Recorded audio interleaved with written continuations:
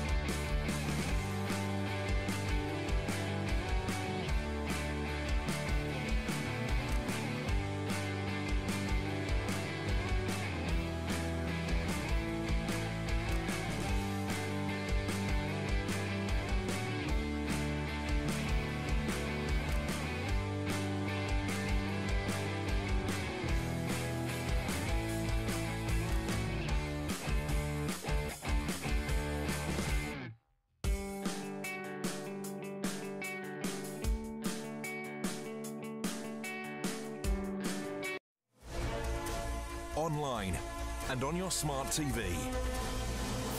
Talk Radio TV News. Live at 10, I'm Helena Humphrey. A 38-year-old man is arrested on suspicion of the murder of schoolteacher Sabina Nessa in what police call a significant development.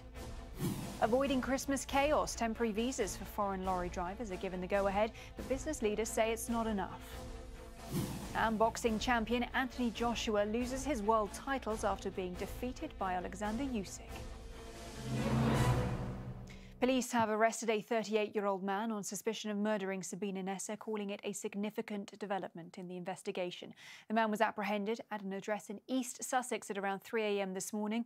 Sabina Nessa, a 28-year-old primary school teacher, was murdered while walking through a park in southeast London just over a week ago. Government plans to give up to 10,500 lorry drivers and poultry workers temporary UK visas are not enough and barely scratch the surface, according to business leaders. Ministers want to avoid disruption to the supply chain in the run-up to Christmas after a shortage of lorry drivers caused problems for petrol stations, supermarkets and fast food chains. This weekend, there have been long queues at forecourts across the country. The Labour leader has promised children in England an education fit for the future if he wins power at the next general election. Sir Keir Starmer says he wants to make sure that all pupils leave school ready for work and life. He says taxing private schools will pay for it. 3 people have died and more than 50 others have been injured after a train derailed in the US state of Montana. Several carriages on an Empire Builder service came off the tracks at 4 o'clock local time. 141 passengers and 16 crew members were on board at the time. The Home Secretary will lead tributes at a service in Lincolnshire later to commemorate National Police Memorial Day, taking place today. Officers and family members will remember those who lost their lives in service. It's really important that we come together as a family, as a policing family, to remember those colleagues we've lost from all parts of the country over many years. And not only to remember and to reflect, but also to reassure the family members of those officers we have lost that their loved ones will never, ever be forgotten. And Anthony Joshua's reign as world heavyweight champion was ended last night after losing to Alexander Usyk at Tottenham Hotspur Stadium. The Ukrainian was declared the winner with a unanimous points decision. I can't go back and sulk. That's wasting time. I'm going back to look at ways I can improve straight away. I've already been watching the fight and figuring out, I could have done that better already, in my mind anyway. So, yeah, I'm not too bothered. But what I'm bothered about is how much better I can get. And your weather turning cooler and more unsettled today with wet and windy weather on its way. Southern parts may see sunshine this afternoon. That's your live news on Talk Radio TV. More in half an hour.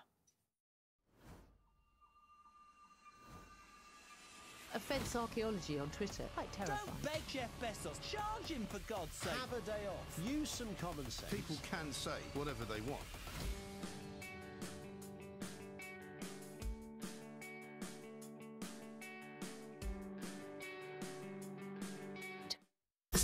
This is Talk Radio. Across the UK, online, on DAB+, and on the Talk Radio app.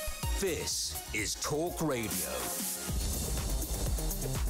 Good morning and welcome to Tice Talk here on Talk Radio on the 17th floor of Talk Radio Towers. I look outside and once again the weather is grey. The sky is grey, which is a bit like how it feels to be living in the UK at the moment. It's 10:04. We have an action-packed show and I want your input, your thoughts, your calls. Do you remember last week I asked the big question, who's in charge? Was it the parents? Was it the kids? It clearly wasn't the government.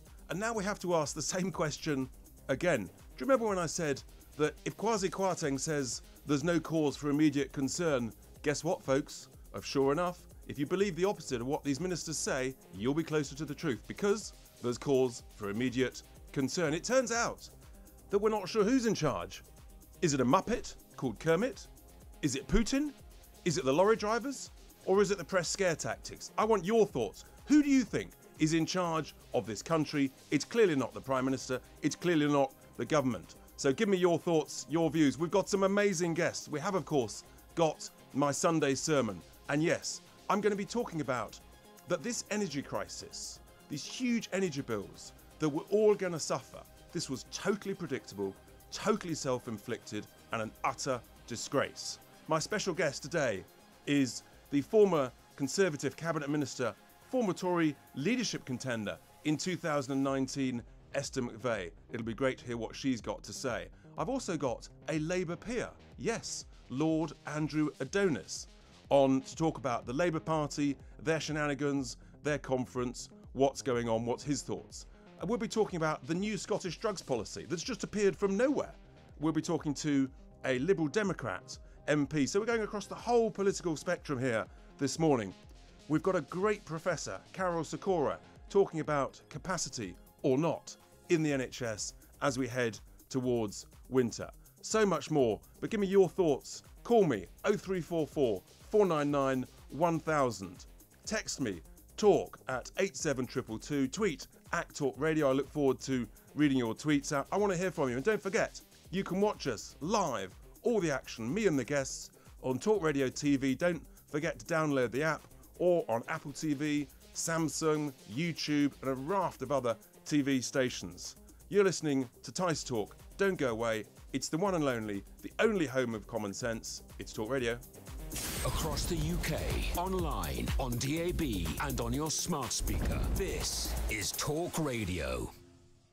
Well, thanks for joining me here on Tice Talk this Sunday morning. And I think it really is time for what I feel is a pretty passionate Sunday sermon from me, because it is quite extraordinary what is going on. Literally as we speak, millions of people are receiving letters from their energy companies, their utility companies, with huge price rises. I mean, hundreds and hundreds of pounds as we head towards winter. And it's only September. It's not even cold yet, folks. So listen in. I just want you, for a moment, just take a step back. Just close your eyes. And let's imagine a nation that until about a decade ago was a big net exporter of gas. Imagine a nation that has decades and decades worth of accessible oil, of accessible gas, off its coastline, in the waters around the islands of this nation, but that nation decides not to use it. Imagine a nation that has over 50 years worth of cheap, accessible shale gas, literally under our feet, possibly under your feet, if you're listening or watching from the middle of England. But you decide, this nation's leaders, in their infinite wisdom, decides not to use that gas, not to access it, because it's a little bit scared of the eco-zealots and the eco-bullets who get upset, the eco-bullies. Seriously? Imagine a nation whose leaders say that instead of using our own cheap, easily accessible gas, no, we won't do that, folks. We're going to pay and send lots of money overseas to import expensive gas from a raft of nations, including from rogue states like Russia, in other words, from Vladimir, and therefore we're completely at his whim if he wants to reduce the supply and increase the price. Imagine a nation, folks, that is subsidising one company £800 million a year to chop down acres and acres and thousands of acres of woodland in North America, more woodland than the UK produces every year itself, in order to chop that wood down, to turn it into wood pellets, to ship it across the Atlantic Ocean, in order to burn it in a power station here. Oh, and by the way, in order to fix the numbers, they don't count the CO2 of the wood that's burned, and they don't count the CO2 from the shipping fuel that's used to ship all these wood pellets across the Atlantic Ocean. Just imagine that. Does that sound sensible to you? I want you to call me. Imagine a nation that decides, now we don't need to have any form of storage of our own gas, in case there's a bit of a hiccup, in case there's a problem. Do we need to have a contingency storage supply of our own gas on our own shores? No, don't worry about that. We'll close our own facilities down.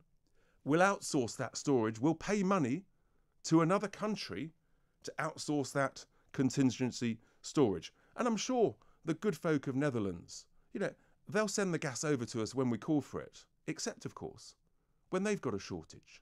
And what do you think they're going to do then?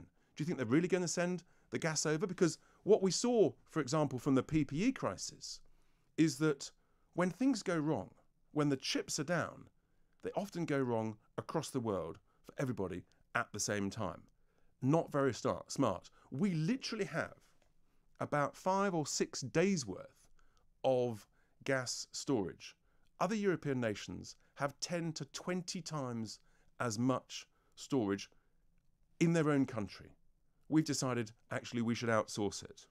Imagine a nation that lets its own world-leading nuclear industry wither on the vine. Instead, we thought it was a good idea that we'd be quite happy paying our neighbours, the French, to supply us electricity through what turns out to be a bit of a dodgy, unreliable connector that breaks just at the time when we need it most. Great. Imagine a nation that thinks it's a good idea, when we've got to belatedly build some more nuclear power stations, that thinks it's a good idea to use billions of pounds of finance from none other than the Chinese communist regime. Yes, I'm serious, folks. The Chinese state is funding in a significant way the building of a nuclear power station down at Hinkley Point. And then imagine a nation whose leaders then say to those same Chinese state-owned entity, I tell you what, folks, once you've done that, what about designing, building, manufacturing and operating another nuclear power station quite close to the nation's capital? That sounds a good idea, isn't it? To let what is essentially a bullying rogue state right into the heart of our own shores. Imagine a nation that thinks it's a good idea to pay £10 billion a year in subsidies to the wind and solar power renewable companies, most of whom are overseas-owned investors, overseas private equity groups. That's a cost to every family of almost £200 per household per year. And not content with paying them those 10 billion of subsidies, imagine a nation that thinks then, actually, we might need to pay another £2 billion to those same people in order sometimes to turn the wind turbines off in case the wind is blowing at the wrong time, at the wrong speed, in the wrong place, and we haven't quite got the cables to deal with it. I mean, seriously? And imagine a nation who's led by a prime minister that wants to get rid of perfectly good gas boilers and replace them with expensive, unreliable, noisy, large heat pumps that won't heat our water or our rooms to anything like the same temperature and will cost everybody a lot more, and which will therefore inevitably lead to your parents and your grandparents literally freezing in their own homes.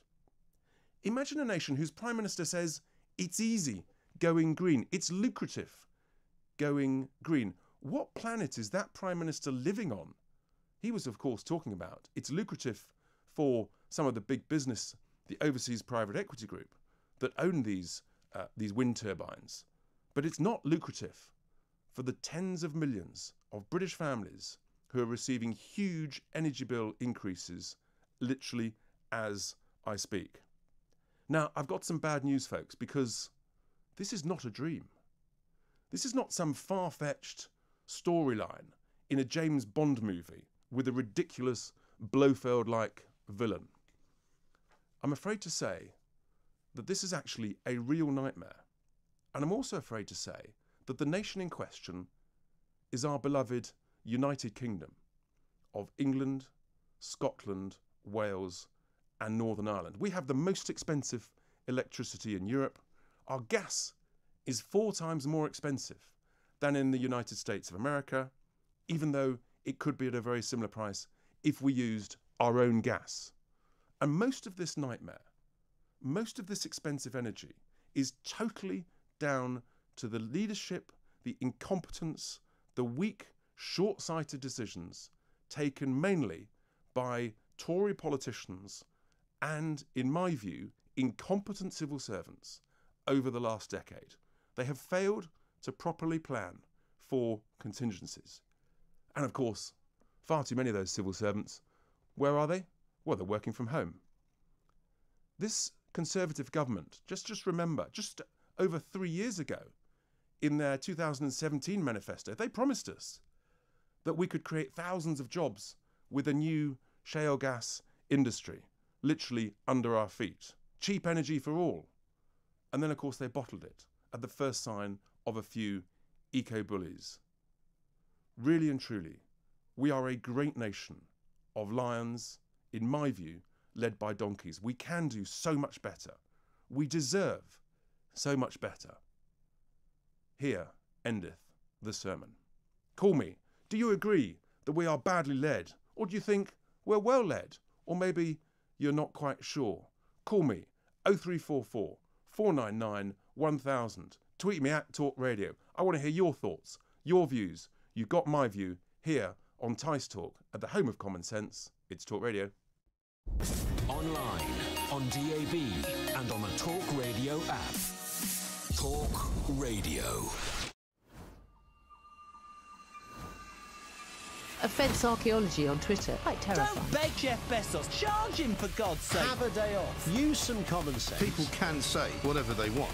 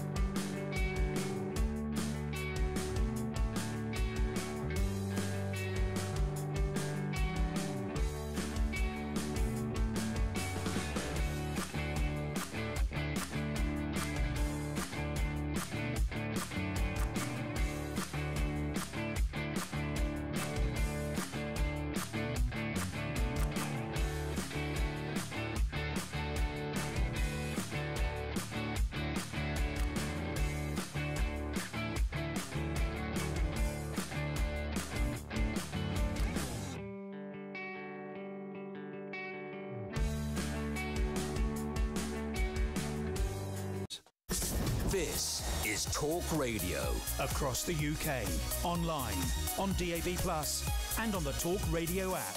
This is Talk Radio. Welcome back to Tice Talk here on Talk Radio. It's 20 minutes past 10. I've just finished my Sunday morning, and that seems to have got you going. The first tweets coming in. We've got one here. Agree with your sermon. We should cancel HS2, spend the money saved on power, self-sufficiency across the board, including restoring British ownership of critical, important infrastructure. That's from Peter in Northants. I agree a lot there, Peter. There's another one here saying that everything in this government turns to dust. Well, this is serious. This really is absolutely crucial to families up and down the country. The cost and the predictability of our energy supply and energies, whatever it is, whether it's gas, whether it's oil, the cost of our electricity, it's so expensive and it's so unnecessary. And to talk with this about this more, I'm delighted now to be joined on the line by Rupert Darwell, who is a real expert who's written about this for decades. He's a senior fellow of the Real Clear Foundation. He's author of The Green Tyranny. And Rupert, a very good morning. Thanks for joining us this Sunday morning. I guess in a way that this crisis is no real surprise to you. It's probably just a great sadness because you've been seeing this coming down, literally down the pipe, way before anybody else. I mean, how does this make you feel now? Well, this crisis has been 10 years in the making, and as you suggest, it's wholly predictable. The actual sort of the spike in gas prices and so forth, the actual trigger points for this crisis, perhaps less predictable. But when you basically go from an electricity system, which we had in 2010, where 90% of the generating capacity was coal, gas, and nuclear, and when you cut that, when you cut back on coal and gas and nuclear, which has been done, basically over the last 10 years, we've cut 31 gigawatts of generating capacity from coal, especially coal, but even gas has gone down, and you've replaced it with 10.5 gigawatts of wind and solar. And kind of, the blindingly obvious question: what happens when the wind doesn't blow? You're stumped.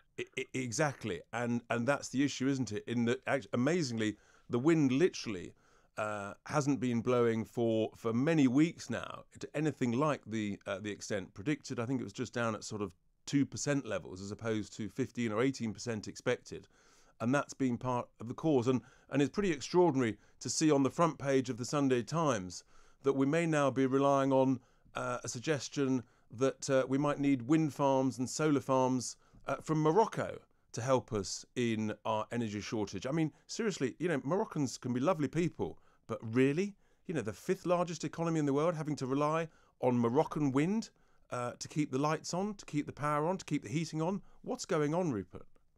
This is absolutely crazy talk. I mean, it's just unbelievable that, batteries at one point were going to save us. And obviously when you've got a wind drought that lasts more than a few hours, you have real, batteries aren't going to cut it. So they're talking about the Moroccan option. I mean, the truth is that renewable electricity is extremely expensive. They don't talk about. So I did some numbers of the big four generating companies, the integrated ones that Ofgem supplies figures for. And so for last year, their wholesale price that they were charging energy suppliers was £109 per megawatt hour. And if you compare that to coal, gas and so forth, it was £68.54. And what's even worse, Richard, is then you look at the profit margin on that. The profit that they were earning last year was on that £109 they were charging was £54.81p per megawatt hour. That is a 50% profit margin. What? So what we've basically been doing is massively over-rewarding green energy investors who make, frankly, let's put a cards on, have made out like bandits. The coal the coal and gas generators have actually been making quite a lot of losses, have been writing off their stuff, and actually you see Kwasi Kwarteng posing in front of coal-fired power stations being knocked down. And so obviously you've got a generating capacity mix which doesn't work anymore. Exactly, and you've absolutely hit it on the head, because so much of our public utilities, in particular the energy generators and the ownership of all the renewables, huge chunks of that ownership is now owned by overseas investors. I've talked about it before on this show. A Chinese billionaire being the single biggest owner of our public utilities, making huge profits, making sort of 20% per annum. But it's the same in renewables. And you've got these private equity infrastructure investors. And as you say, they are literally making off like bandits, because this government chose essentially to outsource to private investors. They want a return on their money of about 15% a year, whereas the cost of government money is give or take 1 or 2%. And I think this is one of the reasons why we've ended up in this madness. I touched in my sermon, I don't know if you heard it, about the huge renewable subsidy. I think it's give or take 10 billion a year, Rupert. You might have an even more accurate figure. Are we just consigned to have to accept this? Well, I think there is a huge problem. I mean, what we've had is government control, but we've had private sector ownership, and that simply doesn't work. So what the government has done is given very, very rich deals to renewable investors, and they've done extremely well. And at the same time, government policy has inflicted, and this is the other side of the ledger, $1 billion or $2 billion of losses. And you can go back and you look at the write-offs. In fact, some of the foreign-owned utilities have absorbed huge losses on their coal-fired power stations. But because the government is in control, it means that you won't get any private sector investment in the gas-fired capacity. That is the only way in the short term that the government can provide energy security. That is the only. We don't have enough gas-fired capacity in this country. Coal's coming offline completely in 3 years' time. Yeah. And it hasn't been replaced by gas. That's the big problem. Rupert, just hang on with me until after the news. We've got Gwyn who's calling in. It'd be interesting to what his thoughts on this issue. Gwyn, I think you're on the line. You've got some comments on this issue on gas boilers. Good morning. Thanks for calling. Well, yeah, I certainly have, mate. Basically, I live in a block of flats, and I've been here for 6 years, and I don't have any gas at all. We have solar panels, electrically heated, and I've spent no more than about 60 quid since I've been here because of the insulation. Right, so actually you're delighted with solar panels. And do you know, Gwyn, who put those? Does the block of flats own those solar panels? Who owns them?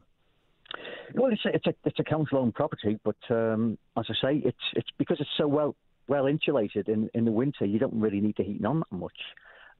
But there's no gas. It's purely solar panels and it's electric. So that's working for you, and therefore absolutely fantastic. So you're happy. Does that mean you support these characters sitting on the M25, Gwyn? No, Insulate Britain. I think it's total not idiots. It's a muppet. We're agreed on that, Gwyn. No, that's fantastic. Listen, thank you so much for your call. Well, there we are. That's Gwyn there. He's actually benefiting directly from solar panels. Rupert, are you still there just before the news? I mean, that's interesting in itself, someone benefiting directly, in a sense, because I guess because the private equity owners, the private equity groups, they've been cut out of that equation in that scenario. Well, the other thing that they benefit from is if you've got a solar panel on your roof, is there is actually a subsidy from people who don't have solar panels. So someone with a solar panel on their roof doesn't have their electricity cut off when the sun goes down at night. So they're actually, if you like, free riding on the existing grid. And secondly, they have the ability to sell back their excess production at a very rich price. So the economics, there's some hidden subsidy in there, and as with all these things, the government made the pricing so that it was attractive for people to put solar panels on their roof, and they've done very well from that. But when you look at the underlying benefit to society, it's much more problematic than those numbers suggest. Indeed. Rupert, we're going to go to the news in a second. Stay with us because there's more to talk about that. We've got some great tweets coming in. We've got one here. I live in Norway. Our energy bills have also risen by 30% over the summer, with a knock-on effect on food prices. This is saying, imagine being one of the main distributors in Europe and yet we're charged the most. They say, actually interesting, we're sending too much abroad. You're listening to Tice Talk here on Talk Radio. It's 10:30. Online and on your smart TV. Talk Radio TV News. Here are your headlines. I'm Helena Humphrey. Avoiding Christmas chaos, temporary visas for foreign lorry drivers are given the go-ahead, but business leaders say it's not enough. And boxing champion Anthony Joshua loses his world titles after being defeated by Alexander Usyk. Government plans to give up to 10,500 lorry drivers and poultry workers temporary UK visas are not enough and barely scratch the surface, according to business leaders. Well, ministers want to avoid disruption in the supply chain in the run-up to Christmas after a shortage of lorry drivers caused problems for petrol stations, supermarkets and fast food chains. This weekend, there have been long queues at forecourts across the country.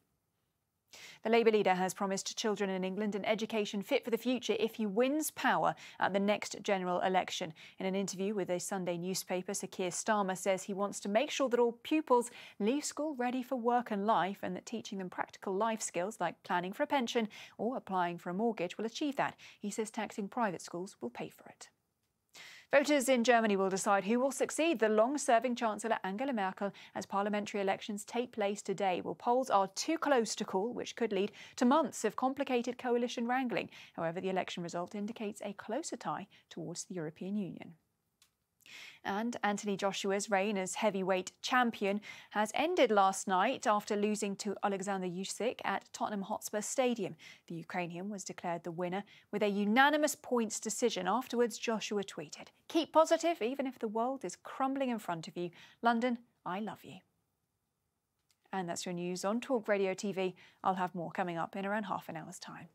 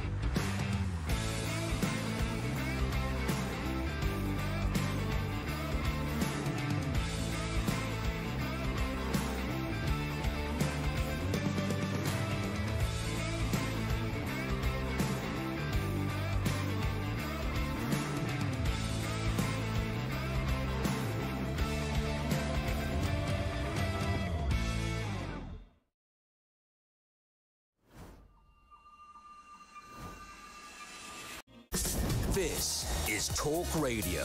Across the UK, online, on DAB+, and on the Talk Radio app. This is Talk Radio.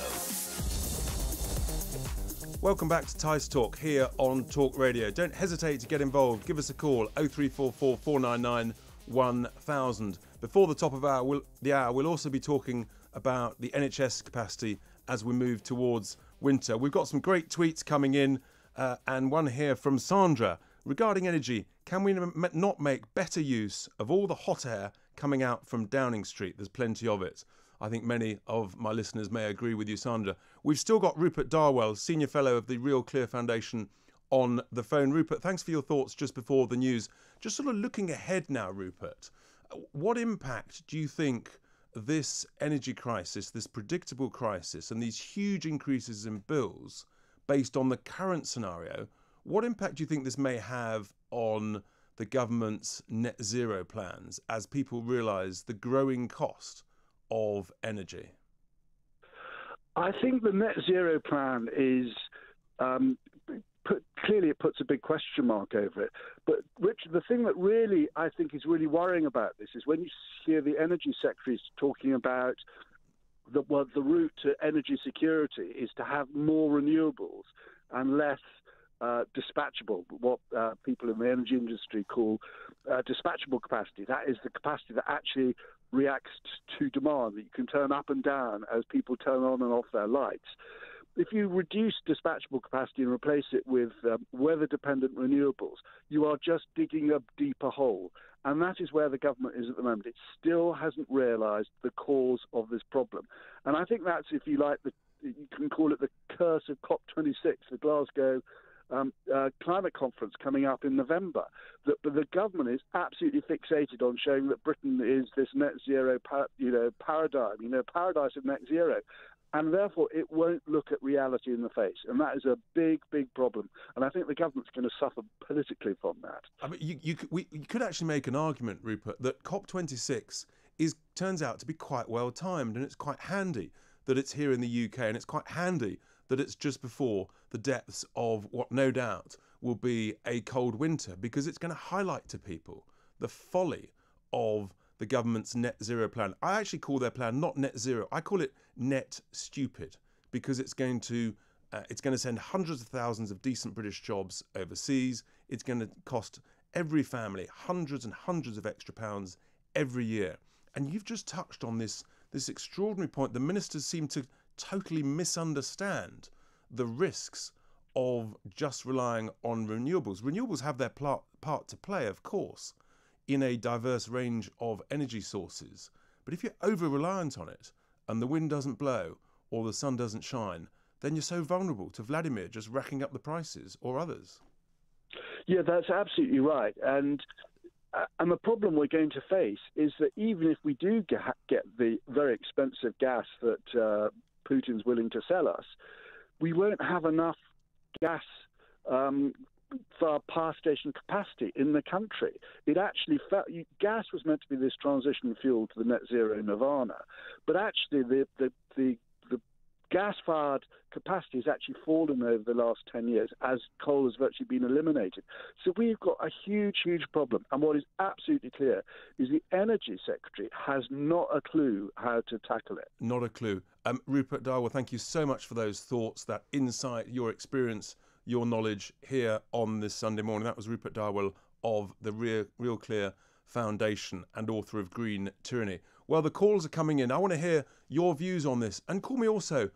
Do you agree? Would you frack for cheap shale gas under the soil of the United Kingdom, or not? Would you rather pay more for your energy in order to not to fracking? I want your views, your thoughts on fracking. 0344 499 1000. But we've got a caller here, Mary from East Yorkshire. Good morning to you, Mary. What are your thoughts on this energy crisis and this green agenda?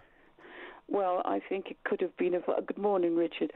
I think it could have been avoided with foresight. I mean, we have resources. We have North Sea resources. We could do shale gas resources. Our coal is the best coal in the world, and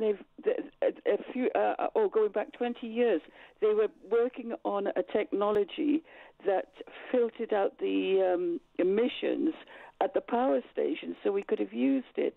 Instead, we were importing coal from Eastern Europe. This is when it was still Warsaw Pact countries. I just think we've been badly governed for a long time. Badly governed. And Mary, tell me, are you seeing your energy bills going up? Have you received one of those dreaded letters from your energy companies saying that bills are going up this winter? Not so far. Not so far. But I mean, it's still only September. Yes, exactly. And another thing, I looked up British Gas, which is my provider, and it's not owned by Britain.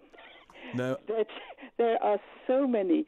Malaysia, goodness knows where, own these things.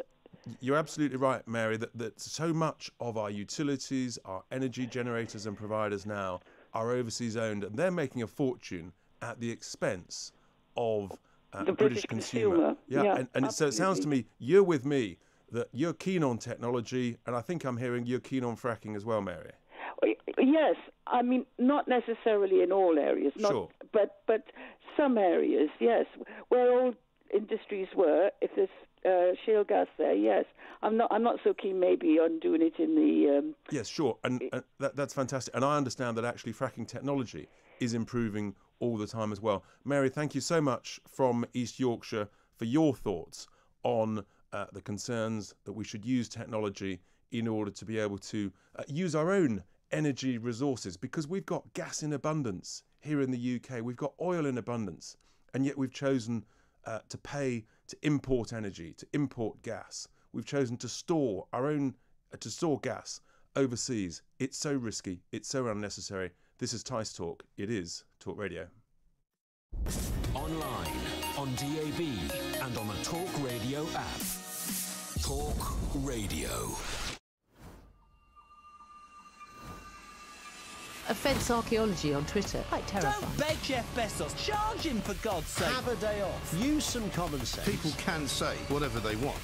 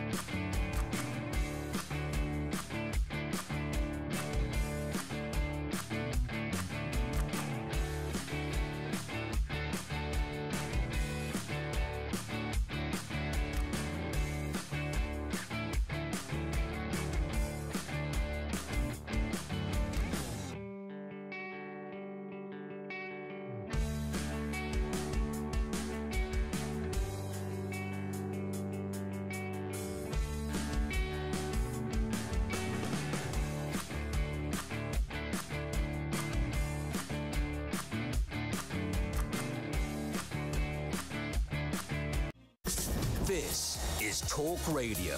Across the UK, online, on DAB+, and on the Talk Radio app. This is Talk Radio. Welcome back to Tice Talk on Talk Radio. It is 11:15. In this first hour, we've been talking about the energy crisis, how predictable it is, and the impact, the potential impact on the government's climate agenda. Phil's tweeted in here, Richard, I wish you could bang some heads together in government. They're welcome to frack in my garden. Since I bought low energy bulbs and made other savings, my bills have still gone up. I think many people have that view, but I want your thoughts, your views.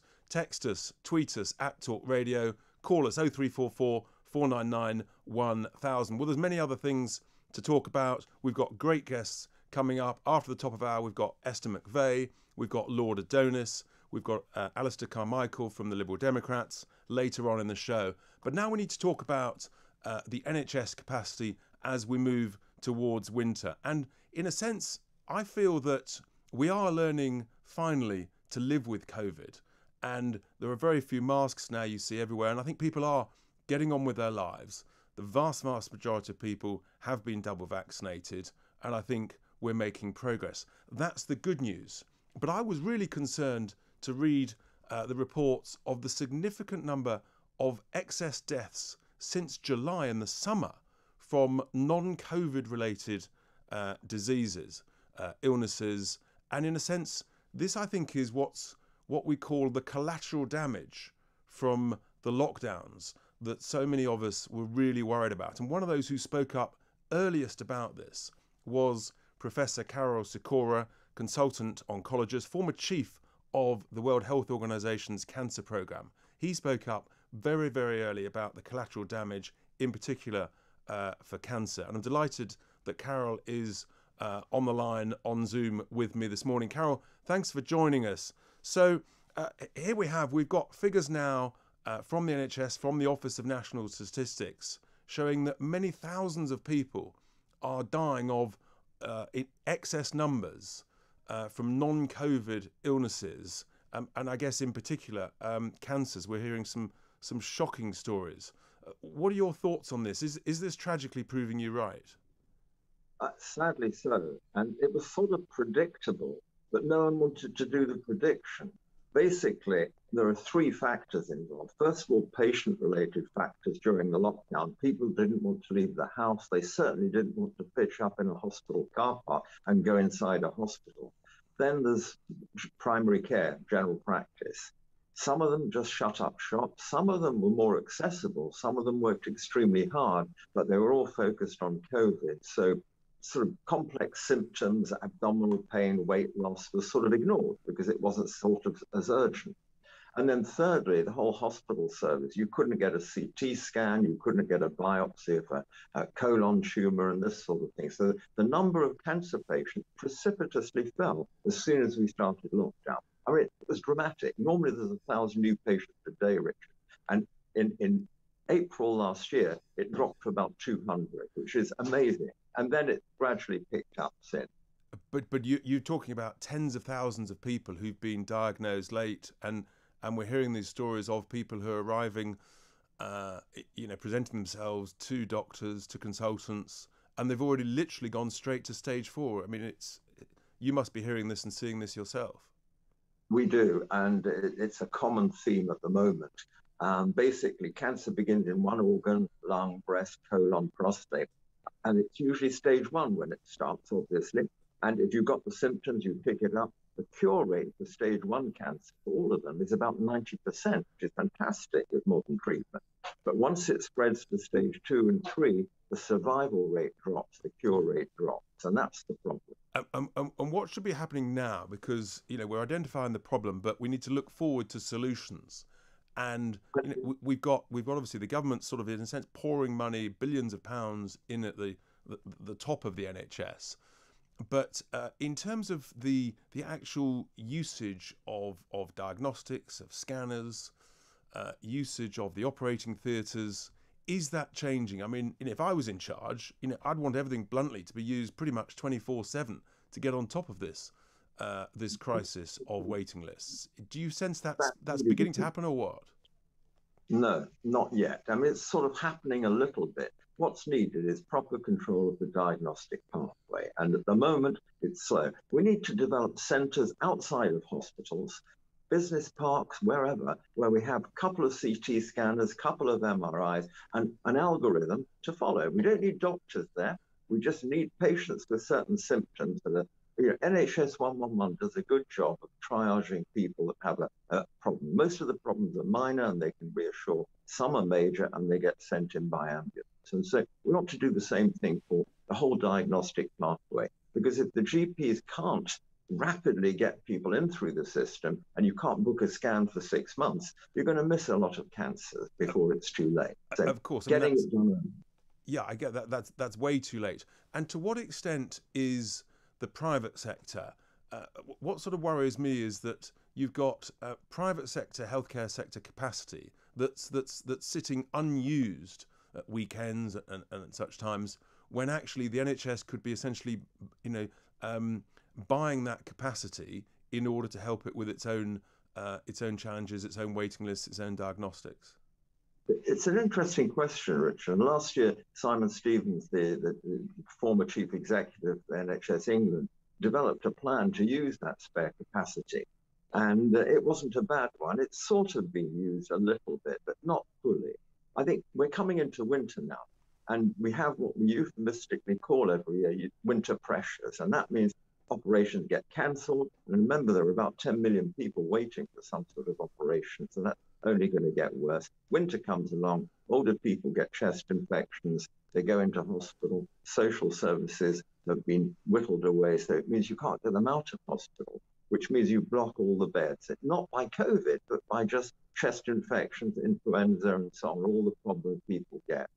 And that's when we're going to see a new crisis coming. And that's the worry at the moment. Unless we streamline everything, really grab it. And it's not money, ironically. It's streamlining the bureaucracy of the NHS. I remember hearing you talk about this before, Carol, where you've said that it's not the lack of capacity, it's not the lack of resources, it's the willingness and the management skills to organise it, to get it sorted.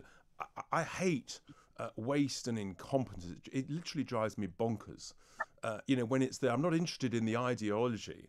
And from what I understand, patients actually don't care who does the treatment, where it's done.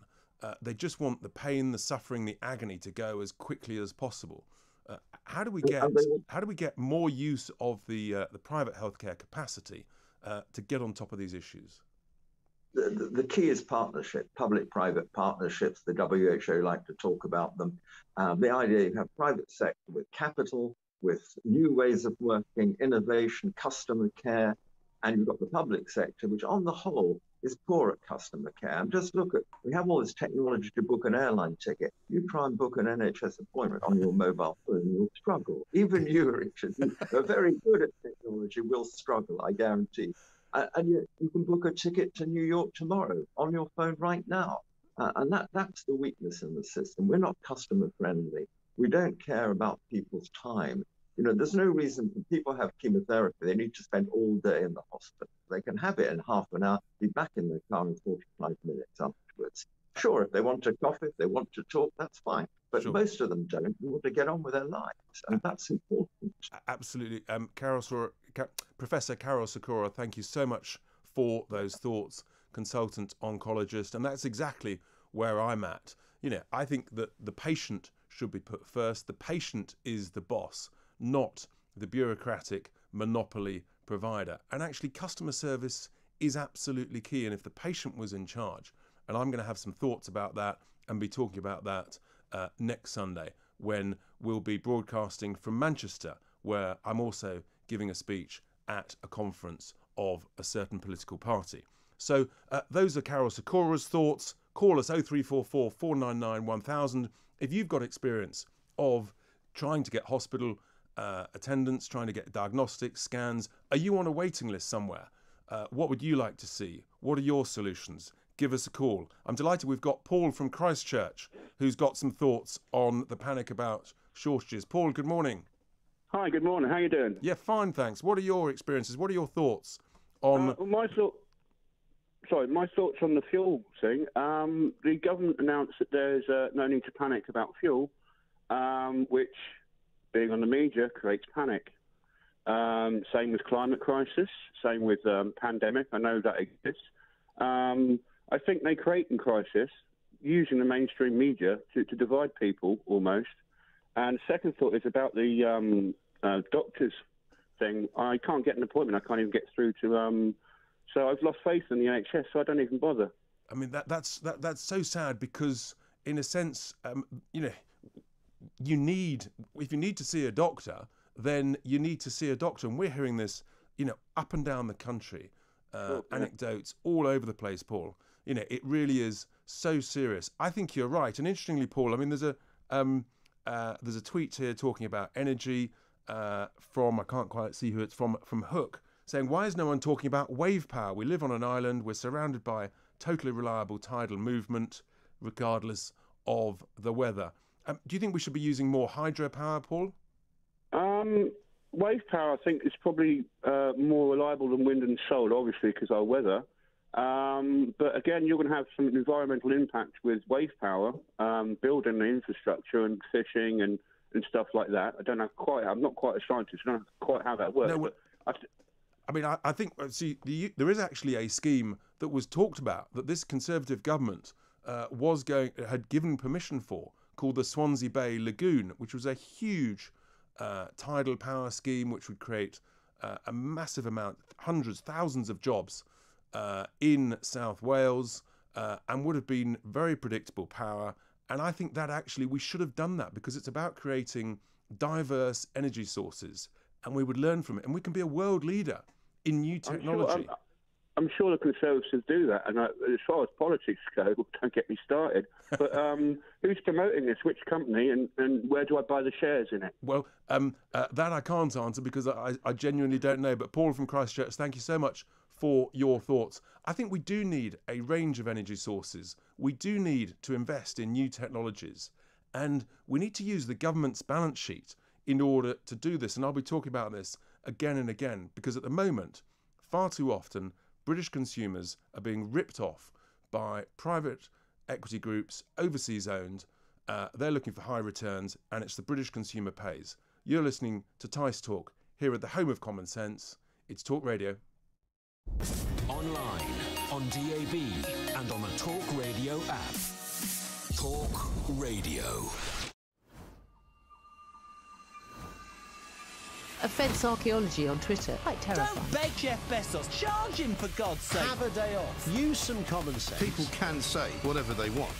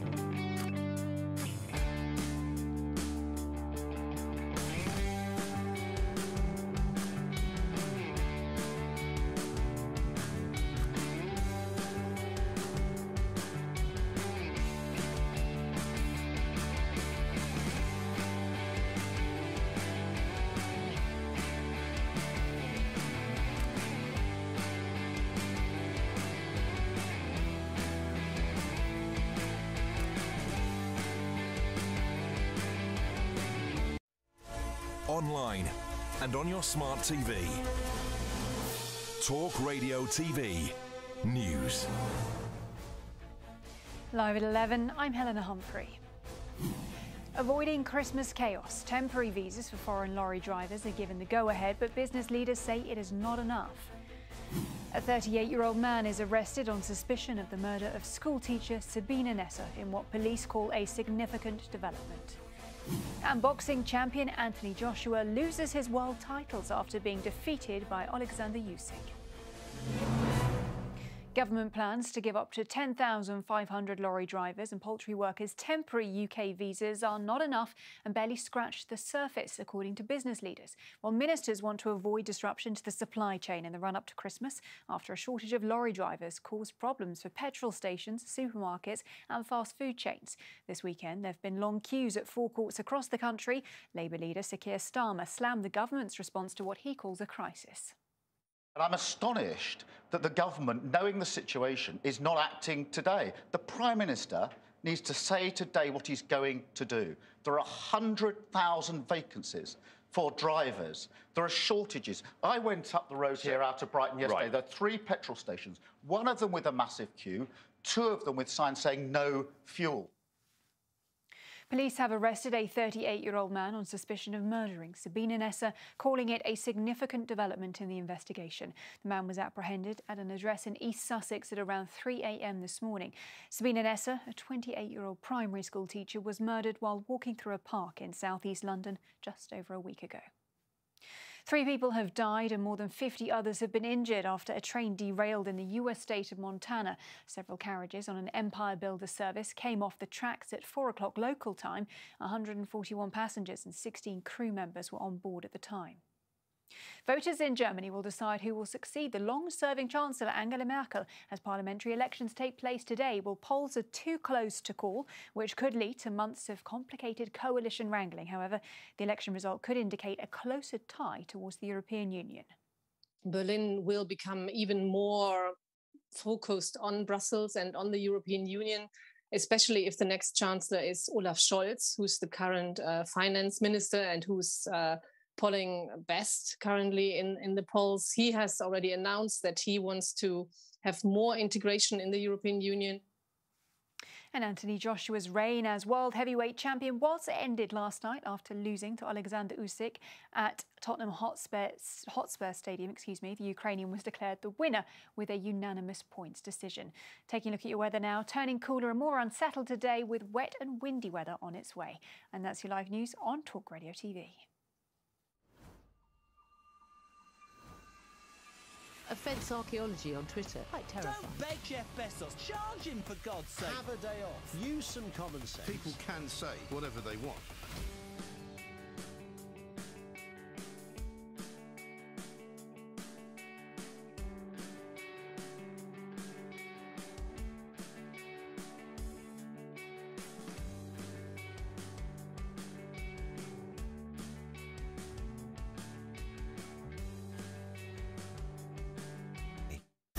This is Talk Radio. Across the UK, online, on DAB+, and on the Talk Radio app.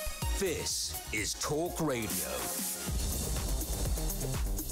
Welcome back to Tice Talk here on Talk Radio. It's 11:04. We're into the second hour. We've been talking throughout my show mainly about the predictability of the energy crisis, what we should be doing about it, and how people feel about, for example, using the abundant supplies of cheap energy, cheap gas that we have here in the UK, rather than paying lots of money overseas for expensive gas. We've got Phil here who tweeted in, Richard, we're a nuclear power with coal reserves, vast shale gas reserves. We've some of the largest tidal ranges in the world. There's no excuse for the energy crisis other than 25 years of government incompetence. I have to say, I really do agree. Rupert Darwell, he agreed earlier in the show. And I'm delighted now to talk about this a bit more, is Esther McVey, MP, former cabinet minister in Theresa May's government during the Brexit dramas, former leadership contender in 2019. And I have to say, judging by some of the comments and tweets coming in, I think many of my listeners might rather Esther was in charge than the current Prime Minister. But anyway, Esther, a very good morning to you. Thank you for joining us. Morning, Richard. Good morning. Great to see you, and really appreciate your time and your thoughts. Goodness me, the dramas are piling up on the government. They really do need a firm tiller and some strong leadership. Where are you at in terms of this energy crisis? You've been a strong, outspoken critic in a very principled way of many issues. What are your thoughts on where we are? And I'd be interested in your thoughts on where you are and your constituents' views on fracking, given that I think your constituency is above the Boland Shale. Well, I think you are now at the helm of this debate we should have been having for a long time, and that is, what do we need to ensure that we've got a reliable, affordable, secure supply of energy? And for just far too long, what we've had is a debate on decarbonisation and going green. And whilst that, is a positive argument to have, how do we get there? How do we make it greener? What are the new industries? What is the way the world is going? You still have to ensure that you have got a reliable, affordable energy source. And that now is coming into clear focus when we're saying, where are we getting our energy from? How much have we got? Are we, who are we reliant on around the world, and what sources are we reliant on? So I think this debate now, unfortunately, it's come at a crunch point, but we need to have that. And in a sense, in the nicest possible way, I don't want to rely on anybody else but our own energy sources, our own energy reserves, our own tidal power, in order to create cheap, abundant, reliable, affordable energy for all of us in the UK. And it's only literally, Esther, 4 years since, in the 2017 Conservative Manifesto, where fracking was going to be, and the use of cheap shale gas was going to drive tens of thousands of jobs. It was going to be part of the solution. And that very quickly, with just a few sort of what I call eco-bullies and zealots whinging and complaining, all of a sudden that just got ditched. And as I said, what you frequently see, and this is what we've seen, is sort of big rhetoric, big global meetings of parliamentarians from around the world at G20, G7, all wanting to make great declarations going forward. We will be green by this date. We will be net zero by this date. They set it probably at a date that they will never be there. But what we didn't do was have that debate. How do we get there for each country? What is possible? What isn't? And that really is what we've got to do. So you're quite right. We could have and should have not only done more and done that extra research and followed maybe what the Americans did on fracking. I know at the time, it was about 2019, people were concerned with, pure water. Would there be contamination into the water supplies? And of course, we had to address that. And if the research wasn't up to date, of course, we wouldn't have done it right then. But what we shouldn't have done is stop it altogether and say, we won't do. Let's instead make ourselves more reliable on, other sources, which wasn't in our control. So we didn't do that in 2019 for what, as you say, for whatever reason.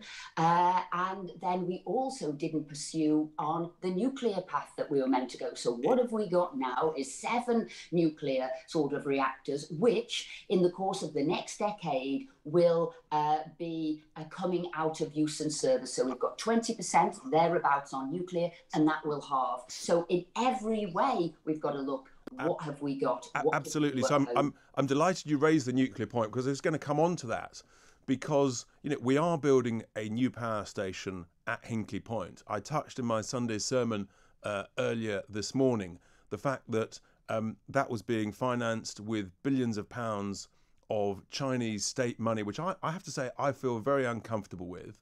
And then suggestions that Sizewell and Bradwell could also be literally designed and operated by the Chinese, nuclear power generation company. Are you comfortable with that? Because I have to say, Esther, I'm not at all. So this has been going on for some time, these discussions, and it was signed off, I think it was 2016 under Theresa May, to get the Hinkley Point. But since then, we have seen, what would we call it, a muscular China extending their reach in many ways, and people have only come alert to that fact in the last couple of years. So we've seen a sort of change there. Equally, you say that China could be happy to carry on at Hinkley Point, but they're told if they're going to be forced out of Sizewell and Bradwell, they may pull out of that altogether. So again, you've got to look, where are you getting your money to go forward with that? So we're at a very precarious time in our history on sort of energy resources. Sure. And like you, I look at sort of what America did with fracking. They were a net importer of 15%. When they looked at how to use the fracking, the natural gas in their country, they're now a net exporter, and we would have those capabilities. And I just think, yes, if it's not safe, you wouldn't pursue it, but let's do that extra sort of research to make sure that we are. Indeed. I may have just lost you there, Esther, but also, and it's interesting you raised the point about where are the billions going to come from. Well, the truth is I'm a great believer in what I call a win-win solution, where you have private sector expertise, but actually the cheapest finance for long-term critical national infrastructure is, of course, using the government's balance sheet rather than outsourcing that to private equity groups that are looking for huge returns, as opposed to the much lower cost government money. And there's some interesting reports in the, I think in the Sunday Times today, that actually the government is now looking at investing alongside and helping Rolls-Royce, a great British company, a great British brand, because they've got some world-leading technology in smaller, much faster to build, much cheaper to build nuclear reactors called small modular reactors. So I'm a great fan that we should be advancing that and accelerating that. What are your thoughts on that, Esther? Yeah, and some people have been championing that for a long time. People like Lord Lilly has been championing that. And I've been saying, why don't we do that? As you say, they are cheaper, they are smaller, they are more local, and that could be the way forward, and it could be a win-win either way. But we've got to now have all of these ideas on the table, and we should have for a long period of time, because it won't be just one energy source. We'll no doubt need a multiple of energy sources, different things that we can do. And I think that was the problem as we looked at renewables, the solar and the wind, and we've had that increase as a percentage share of our energy, but people at the time said it wasn't reliable, which is what we've got now in September with hardly any wind, but we were really reliant on that. And then what did we have? We had to bring in, liquid gas from whether it's Russia, whether it's Norway, whether it's Denmark, and we made ourselves very vulnerable to other sort of conditions. And that's why I think we've got to move on and become more self-sustainable. I agree, Esther. I want to move on, please, to a couple of other issues, because you voted against the government, against many of the lockdown rules on multiple occasions, because I think you were concerned, as I was, about the collateral damage from lockdowns, all the other health issues, that non-COVID health issues people may have.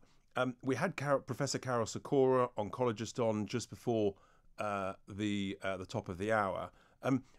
Do you fear that your worst fears are being played out now in terms of the non-COVID issues that we're seeing, the deaths, the huge waiting lists that we're seeing on some of these illnesses?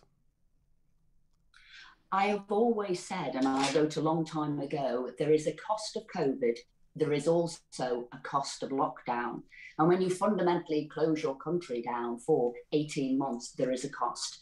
As you said, you had Professor Carol Sikora on earlier, very much talking about the health issues, whether that's cancer, whether that's mental health. But equally, you have it on poverty, loss of jobs. There is a whole host of things. And actually, as we talk about the energy crisis now, what we saw was this infrastructure, the nuclear power stations, etc., not having the maintenance. A lot of that was COVID related too. So we're seeing it across the board. When you close a country down, what happens? You haven't got that regular maintenance across the board. And this was some of the issues. So what I'd said was, let's look at it in the round. Of course, the scientists and the medical people focused on that COVID issue, that immediate COVID issue. But we as politicians should have looked in the round, the full 360 degrees, and what would that mean? And then when we had the vaccination come along, we could have come out even,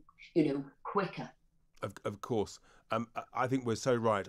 My sense is that the people, the country, wouldn't accept further lockdowns. I think I'm heartened that actually people are beginning to realise that we do have to live with this. Before we let you go, Esther, you were obviously a very principled Brexiteer like myself. We have got this issue of which is essentially a global shortage of lorry drivers, not only just here in the UK, but across Europe and elsewhere, we understand. So the government said literally until, I think literally this weekend, that they weren't going to extend short-term working visas for EU lorry drivers who may or may not be available. But now they seem to have U-turned completely and said they will grant them until Christmas.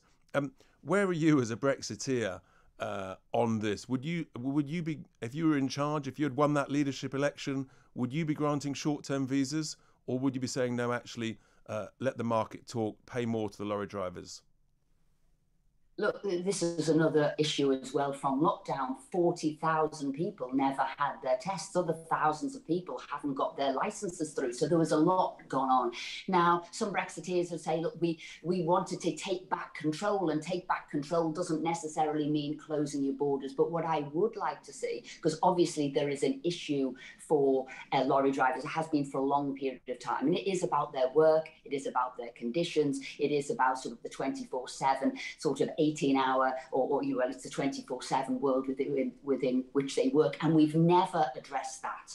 So this has happened over a long, long period of time, and as you rightly say, there is a shortage. I don't know where they're getting them in Europe. There is a significant shortage of drivers in Europe. There is a significant shortage of drivers in America too. It is actually about that job and probably conditions there, but I would like to see sort of British jobs for British workers, and let's see what we can do to get some of those people who should have their license now, who should have had their tests to be working. But it's going to take a long time to solve this. It's not going to be done over the weekend, is it? So that sounds like a no to me. You wouldn't be granting the visas short term.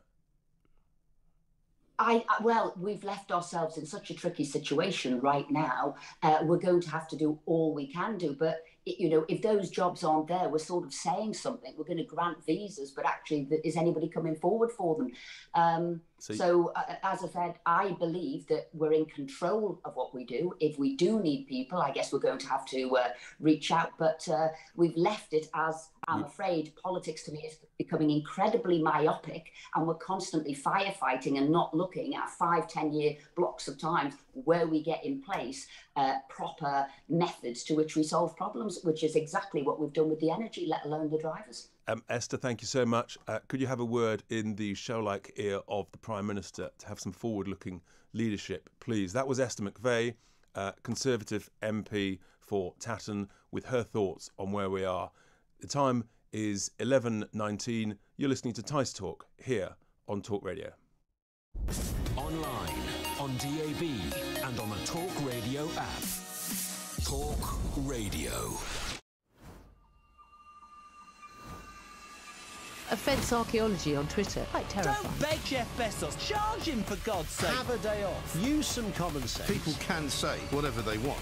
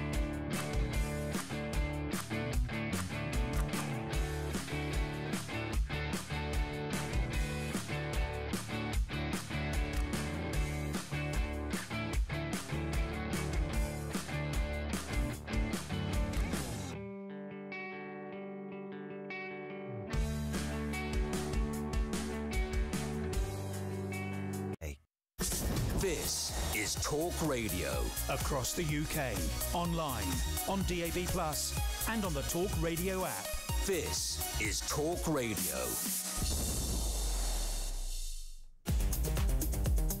Welcome back to Tice Talk here on Talk Radio. It's 11:23, and later on in the hour, we've got Lord Andrew Adonis talking about the Labour Party and the conference. We've got some great tweets coming in. Wonderful one here from David. Simple. Why can't we build our own nuclear power plants? What's wrong with us? It's a really good question, David. And we've got another one here from Flo. I live just down the road from Hinkley Point, where they are building, but using EDF, the French company, and using Chinese money. She's saying that there is a massive investment in infrastructure, boosting local trade and employment. Because of that, the town was dying a slow death beforehand. That's great. I'm a fan of building the latest, newest, most technologically advanced, small modular nuclear reactors.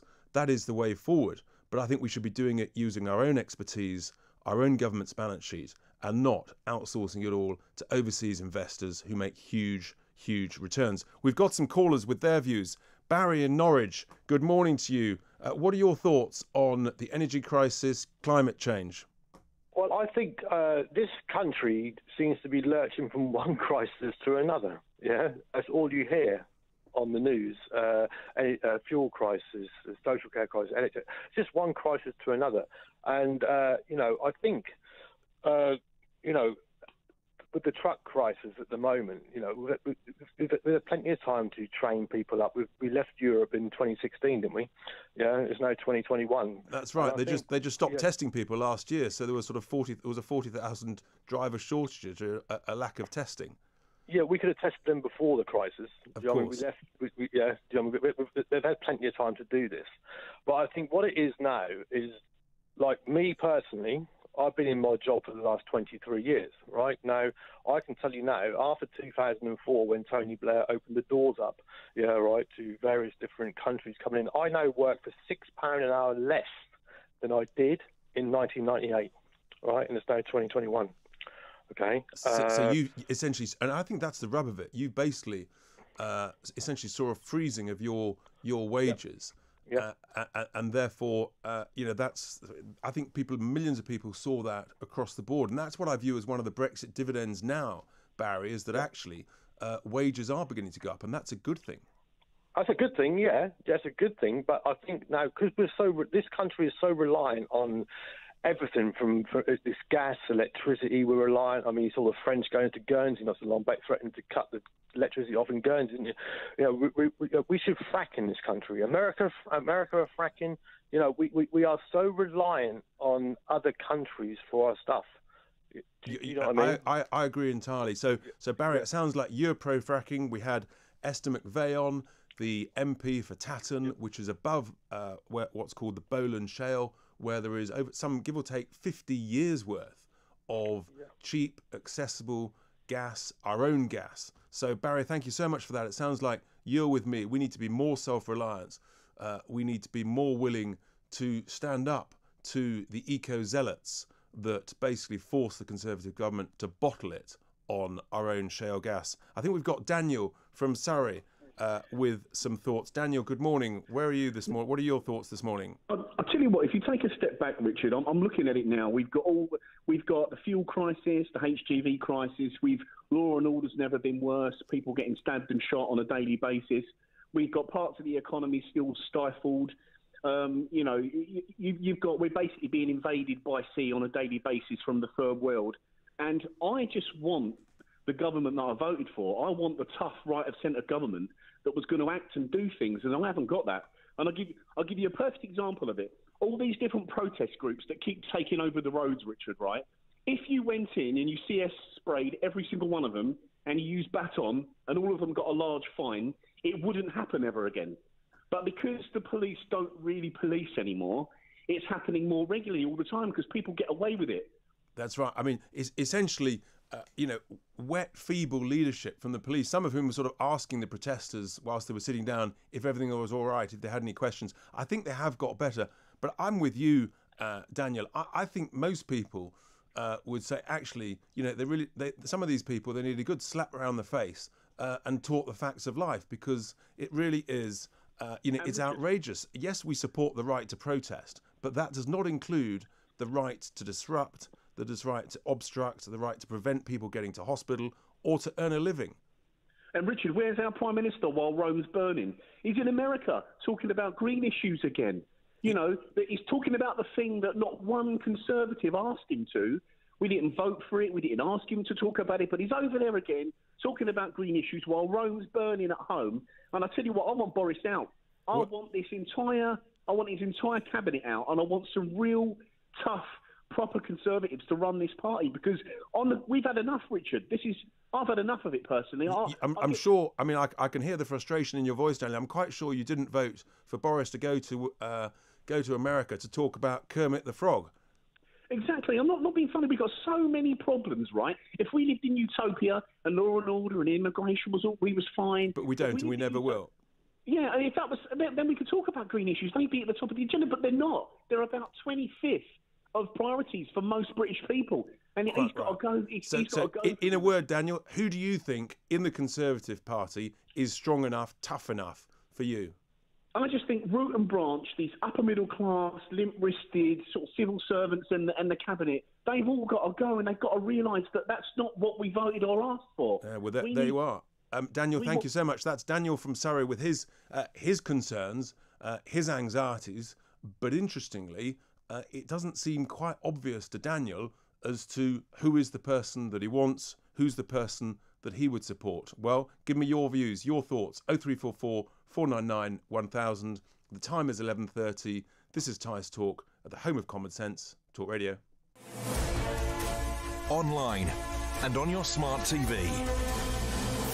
Talk Radio TV News. Here are your headlines. I'm Helena Humphrey. Avoiding Christmas chaos, temporary visas for foreign lorry drivers are given the go-ahead, but business leaders say it is not enough. And a 38-year-old man's arrested on suspicion of the murder of schoolteacher Sabina Nessa in what police call a significant development. Government plans to give up to 10,500 lorry drivers and poultry workers temporary UK visas are not enough and barely scratch the surface, according to business leaders. Well, ministers want to avoid disruption to the supply chain in the run-up to Christmas after a shortage of lorry drivers caused problems for petrol stations, supermarkets and fast food chains. This weekend, there have been long queues at forecourts across the country. Labour leader Sir Keir Starmer slammed the government's response to what he calls a crisis. And I'm astonished that the government, knowing the situation, is not acting today. The Prime Minister needs to say today what he's going to do. There are 100,000 vacancies for drivers. There are shortages. I went up the road here out of Brighton yesterday. Right. There are 3 petrol stations, one of them with a massive queue, 2 of them with signs saying no fuel.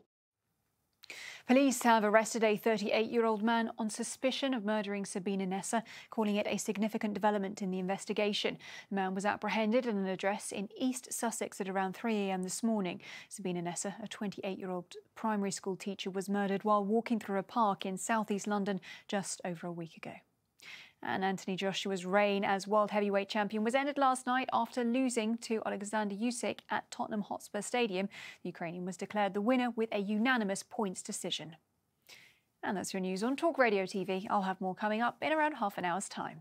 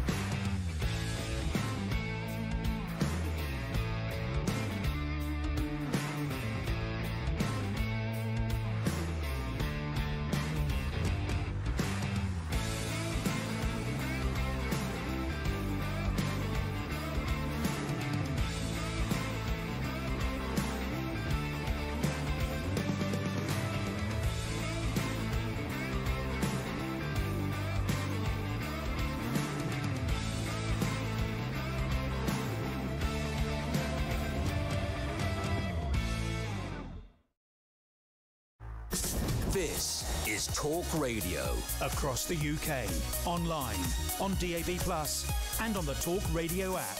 This is Talk Radio. Welcome back to Tice Talk here on Talk Radio. It's 11:33 and we have had a busy morning. We've been talking about the energy crisis, how predictable it was, how we can get cheap energy, our own gas. Should we frack or not frack? And so far, the views from callers and from the tweets is yes, we should be using our own gas, literally under our own soil, our own land. I've had a tweet in here from someone just clarifying that Tatton is nowhere near the Trough of Bowland. That's correct, but what's called the Bowland Shale, as I understand from the maps I've seen and looked at, actually is a huge area across a massive chunk north and south of the Liverpool, Manchester, Leeds, that whole swathe across northern England. We've got lots of tweets coming in. We've got one here saying, I've cancelled my membership of the Conservative Party, my direct debit. Another one here saying he's shoulder to shoulder with the last caller, Daniel. And now Karen says, I think Ian Duncan Smith should lead. A proper Brexiteer and great on COVID. Not sure about his fuel policy. But actually that's an interesting point, that you've got a really experienced, strong, principled individual there who's nowhere near the cabinet, who's essentially wasted on the bank benches. We've got a tweet here. Peter says, we no longer have a police force. We have a police service and they're only in service of the woke. We no longer have policing for the majority of this country. I think there are real concerns. You know, we support the brave officers on the front line, but I think it's a question of leadership. I really do. We need leadership in so many areas of the institutions and cabinet and the Prime Minister that I think we're lacking. But one thing's for sure, my next guest, Lord Adonis, chair of the European Movement, he was part of some really big beasts, a cabinet of big beasts under Tony Blair some 15 years ago. Andrew, a very good morning to you. Thank you for joining us. I'm not sure, are you in Brighton with I've just arrived in Brighton. You've just arrived in Brighton. Of the seaside and the Labour Party conference. Is the sun shining? Because it's pretty gloomy here in London, Andrew. No, the sun never shines at party conferences. Oh dear. As you well know. Well, I must confess, events to be endured, not to be enjoyed. In fairness, Andrew, it may surprise you to know that I've never been to a Labour Party conference, but I do need to ask you.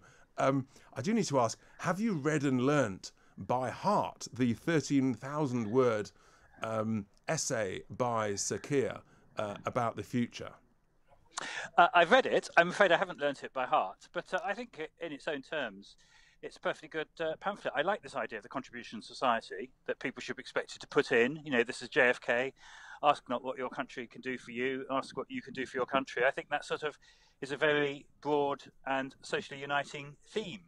But of course, we're in the middle of a lot of challenges facing the country, and whilst we absolutely big are, ideas are good, and therefore addressing the problems is good too. Indeed, and so whilst we agree we've got lots of challenges, Andrew, it seems that Sir Keir Starmer was focusing quite a lot on sort of what I would call boring electoral process, which hasn't gone so well for him, rather than actually grabbing people's attention with some solutions to the challenges. You know, how you're going to deal with the energy, how we're going to get cheaper energy for tens of millions of people up and down the country, and how we're going to get the economy growing again. Well, I agree with that. I myself don't think it's much. There's much point in spending your time on internal constitutional matters. I don't think people are much concerned about the precise process by which the Labour Party leader is elected. They just want a good leader, and they want them to start providing solutions. And you're right, energy is one, but of course the equally pressing one is this big shortage of lorry drivers. Ah, yes, I thought you might come on to that. And I'm strongly, you and I had a big disagreement about Brexit, but whatever your view on some of the underlying causes, obviously it's right to be issuing lots of visas and encouraging people to come and actually get the trucks moving, because it's in no one's interests that we have empty supermarkets and fuel stations that are having to be closed because of partly a lack of delivery, for sure, and I think because of panic buying, because people think that there may be a big shortage in the future. Indeed, I think there's a real question, because whenever the government says don't panic, of course, because we can't trust a single word this government says, because they've been flip-flopping around, one almost believes exactly the opposite. But And you obviously think that if you issue some visas, there would be some lorry drivers who might come from across EU. But as we understand and read, Andrew, actually this lorry driver shortage it's almost global. It's certainly Europe-wide. Yeah, but I can't say. But it's important to separate the ideology here. There are a lot of people have a lot of views on whether or not it's a good idea to have international lorry drivers coming here, and I respect those views. But we're in the middle of a crisis at the moment, and so what is the argument against making a large number of visas available? Indeed, because of changes that are being made, consequential on Brexit, people are going to have to show passports. Drivers a whole lot more bureaucracy and red tape that didn't exist before. The right thing to do in what's becoming a national emergency is to strip away the red tape, welcome people here. We don't know how many will come, and there'll be other things that need to be done too. They, for example, should get on rapidly with conducting more tests. Well, exactly. There's been a massive backlog of tests, all kinds of things. But what you should do in a crisis, which I think you probably agree, Richard, is you should fire on all cylinders. Definitely. You should do all of the things that you can do to get the country moving. I agree with firing all cylinders. I agree with pragmatic solutions. I think you and I are agreed on that. I think there is a testing crisis. You've got to remove some of the red tape. I just think that the big business lobby groups have played this lorry driver shortage, the loss of EU drivers. I think they've played that hand. Probably they've played it quite well, but I fear that temporary visas would turn out to be long-term visas. And I rather like the idea, Andrew, that British drivers are earning lots more every hour, every week. Yeah, but I don't like the idea of empty supermarkets and panics in fuel stations. And I don't actually think that the lorry drivers themselves like that. What we obviously need is a country that works. I want to see higher pay for truck drivers and other people who've been on low pay. That's completely right. I want to see a much higher minimum wage. I think we should be addressing all these questions.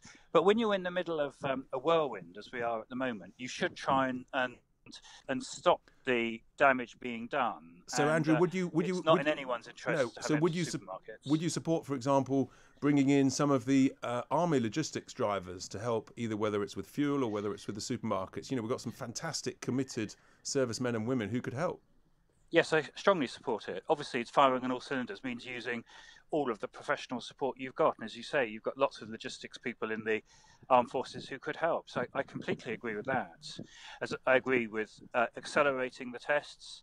I agree with recruiting more testers. We should be expanding our testing facilities at the moment. And I agree with a lot of temporary visas and waiving red tape, which at the moment is stopping EU drivers from coming here. We should do the lot so that we're not in a panic situation which is gripping the country at the moment. Absolutely. And I read with some sort of horror, whether it's true or not, that some of the testing examiners were thinking of going on strike because they were asked to do more tests per day. Where are you on that sort of nonsense? I wasn't aware of that, but that would be a very irresponsible thing to do. Again, when we're in a national crisis, you do expect people, all to come together and do their bits, and that certainly would be very inappropriate. So I very much hope that doesn't happen. And what's the key thing, Andrew, you want to hear from Sir Keir Starmer when he gives his leader's speech in this conference? What Keir's got to do is offer a very clear plan to get the country moving again. The country, partly because of COVID, for reasons beyond the control of any of us, has literally stopped. I mean, it's had a kind of heart attack over the last 18 months. So obviously it's recovering from that is important. But we've got a lot of other things going on too, including, I'm afraid, the consequences of Brexit. And what he needs is a clear plan for investment, for jobs, for getting people into productive employment. For example, young people at the moment coming out of schools and colleges this year, there's been a fall in the number of apprenticeships. A fall. I mean, that is an absolutely criminal state of affairs, and Madness. He needs a clear plan for getting things moving, and I think the public would respond to that. What he doesn't want is the Labour Party looking inwards and still some crazy things, calling Tories scum, which Ridiculous. One senior Labour person did. That's reprehensible. That shouldn't be happening. All this talk about mass nationalisation. Can you imagine what Middle England thinks about spending hundreds of billions of pounds on owning things which we could regulate better anyway? We've got to focus on the things that really matter to the country and not a lot of this ideological and name-calling nonsense. Well, Andrew, it'll be interesting whether we hear that. If you want to hear some other solutions for getting the country moving, getting the country growing, then I'll be putting forward my solutions next Sunday around lunchtime in Manchester. at another party conference. Thank you, Andrew, for your thoughts. Thank you so much for being with us and speaking to us from the Labour conference in Brighton. Well, you're listening to Tice Talk. That was Lord Adonis with his thoughts. This is, of course, the home of common sense. We welcome views from all sides. We agree with some, we don't agree with others, but we have a respectful, positive, constructive debate. The time's 11:43, and this is Talk Radio. Online, on DAB, and on the Talk Radio app. Talk Radio. Offence archaeology on Twitter. Quite terrifying. Don't beg Jeff Bezos. Charge him, for God's sake. Have a day off. Use some common sense. People can say whatever they want.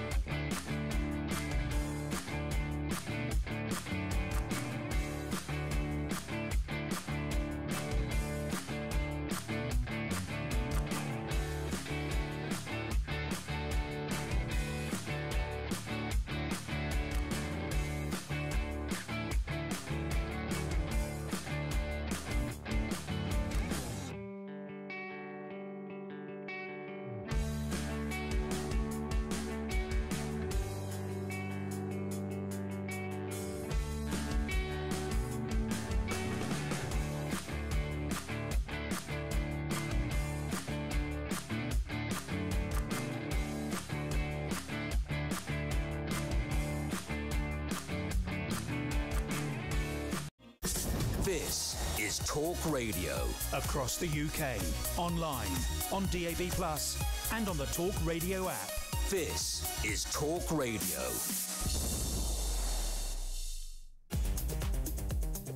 Welcome back to Tice Talk here in Talk Radio Towers.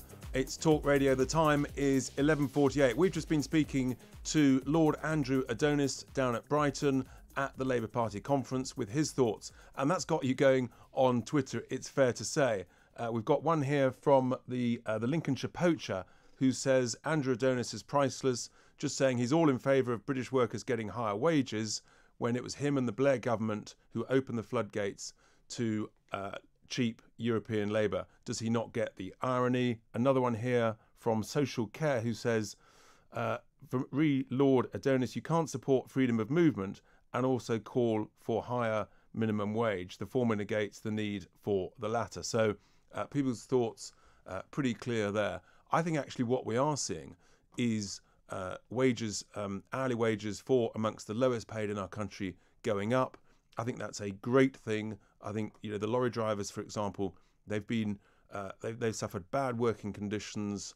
They've essentially been sort of taken for granted by many of the supermarkets of big business, and now actually the negotiating leverage is on the other foot. Well, our caller here now, our next caller is from Exeter, is Mike, who I think is involved in the lorry driving business. Mike, a very good, it is still just good morning to you. What are your thoughts?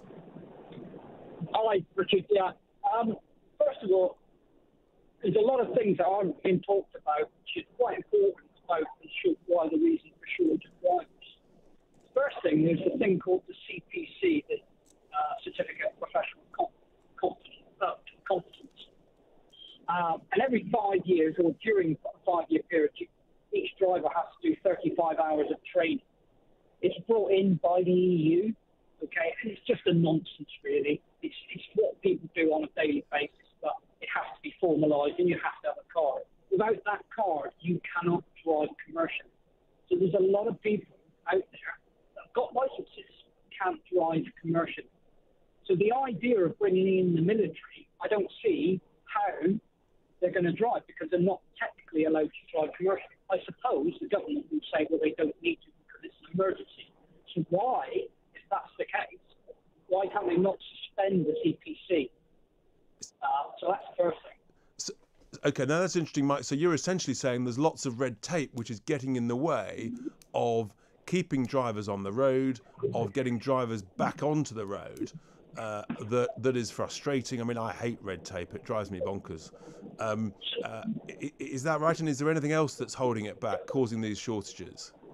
Well, that is the first thing. So that has to be done every 5 years or during the 5-year period. But don't forget, we've had lockdowns on and off for 18 months. So a lot of those courses, a lot of those drivers haven't been able to do those courses. Yeah. They also, don't forget, a lot of companies, the bigger companies will pay for it for the driver and pay them while they're doing it. But small independent people, small drivers on their own, they have to take a day off work and they have to then pay for the course. So they're losing about £200 a day. So that's that. Sure, I get that, Mike. I mean, that red tape, that unnecessary certificate of professional competence. You know, if you can't get the testing, if you can't get those hours, then clearly that's going to send you to go and do something else. In the interest of time and other callers, Mike, I'm going to have to thank you and leave it there and move on because we have got Paul from Wapping who's got some thoughts on the fracking industry. Paul, a good morning to you. Yeah, good morning. Look, the thing is, you had a caller on before saying about, I want to see Boris Johnson out and his cabinet and put a new one in. Well, that's even if you got that and you put a cabinet in that was for fracking and for getting like the country moving energy-wise again instead of relying on wind and solar power, you still get these people demonstrating in the streets and blocking off roads, saying that climate change is real. And we're not the main drivers of it. We're going out on a limb to harm ourselves with economically with with all the measures that we're taking. As he says, he's got Boris out in wherever, in New York or wherever. Indeed. I mean, you're quite right. You're quite right, Paul, because the reality is that the United Kingdom is responsible for about 1% of global emissions, and you've got China that is responsible for, give or take, 30% of emissions, that is still planning to build literally hundreds of coal-fired power stations. So, you know, we're literally hair-shirt virtue signalling at the expense of tens of millions of British families, you know, whilst other countries, the likes of China, they're literally laughing at us as far as I can see. And you know, the other ironical thing is that we're trying to destroy carbon emission, like carbon, CO2, and yet we need it for all our food and fizzy drinks packaging and stuff. So the very elephant in the room we're trying to kick out the house is the very elephant that's driving part of our economy. What a wonderful analogy there. It's a great picture, Paul. Thank you so much for that thought. Paul's view is that there's an irony, isn't there, between we're trying to get rid of CO2 and yet we actually discover that we're incredibly reliant on, guess what, folks, producing and capturing CO2 for critical things like our medical operations, like the manufacture and storage and distribution of food, amongst others. We're really learning about the importance of self-reliance. I've got Duncan from Teesside on the line. Duncan, good morning. What are your thoughts? Good morning, Richard. Keep up the good work, mate. Thank you. There's not many people doing it.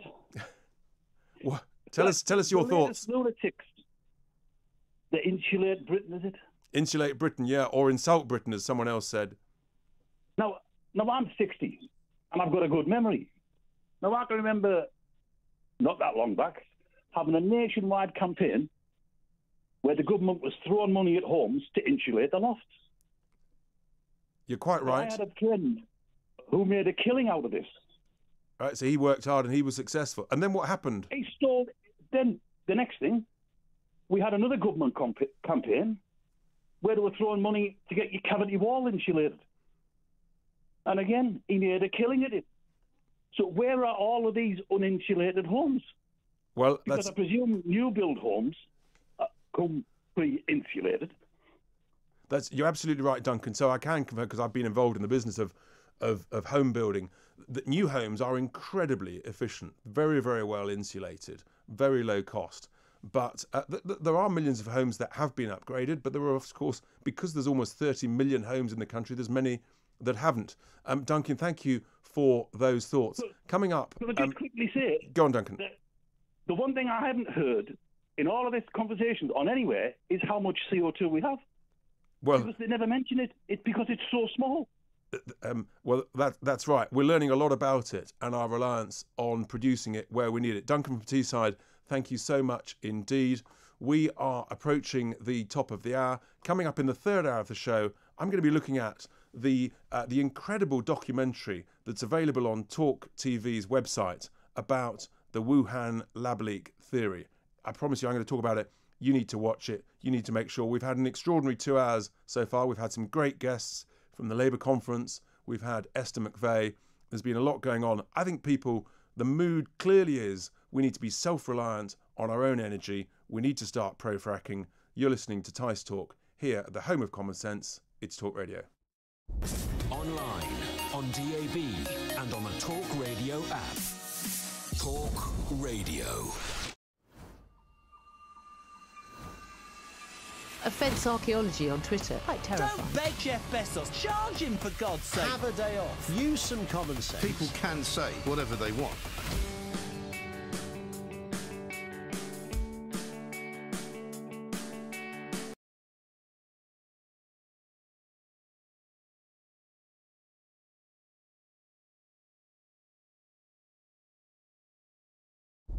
Online, on DAB, and on the Talk Radio app.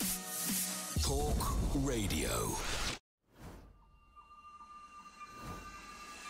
Offence archaeology on Twitter. Quite terrifying. Don't beg Jeff Bezos. Charge him, for God's sake. Have a day off. Use some common sense. People can say whatever they want.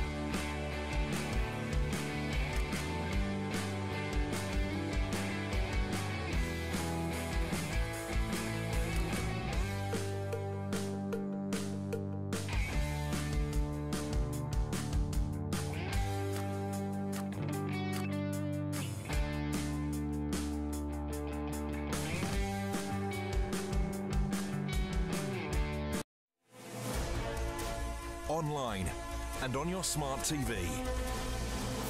Talk Radio TV News. Live at 12, I'm Helena Humphrey. The Transport Secretary urges drivers to only get fuel if they need to, as temporary visas for foreign lorry drivers are approved to help the supply chain. A 38-year-old man is arrested on suspicion of the murder of schoolteacher Sabina Nessa in what police call a significant development. And boxing champion Anthony Joshua loses his world titles after being defeated by Alexander Usyk.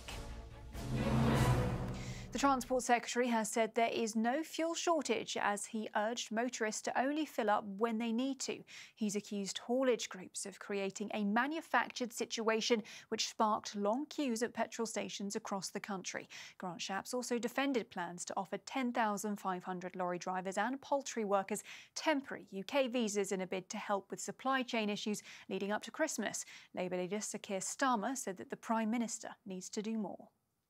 But I'm astonished that the government, knowing the situation, is not acting today. The Prime Minister needs to say today what he's going to do. There are 100,000 vacancies for drivers. There are shortages. I went up the road here out of Brighton yesterday. Right. There are 3 petrol stations, one of them with a massive queue, 2 of them with signs saying no fuel.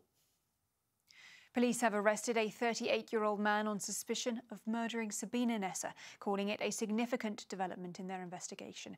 The man was apprehended at an address in East Sussex at around 3 a.m. this morning. Sabina Nessa, a 28-year-old primary school teacher, was murdered while walking through a park in southeast London just over a week ago. 3 people have died and more than 50 others have been injured after a train derailed in the US state of Montana. Several carriages on an Empire Builder service which runs between Seattle and Chicago came off the tracks at 4 o'clock local time. 141 passengers and 16 crew members were on board. Voters in Germany will decide who'll succeed the long-serving Chancellor Angela Merkel as parliamentary elections take place today. Polls are too close to call, which could lead to months of complicated coalition wrangling. And Anthony Joshua's reign as world heavyweight champion was ended last night after losing to Alexander Usyk at Tottenham Hotspur Stadium. The Ukrainian was declared the winner with a unanimous points decision. Joshua said after the fight he's already planning the rematch. I can't go back and sulk. That's wasting time. I'm going back to look at ways I can improve straight away. I've already been watching the fight and figuring out, I could have done that better already in my mind anyway.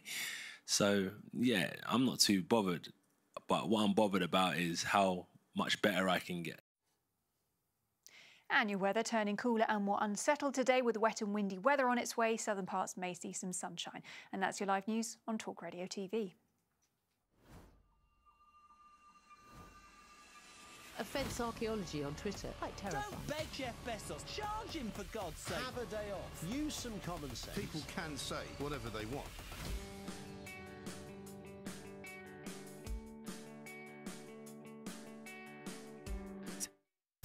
This is Talk Radio.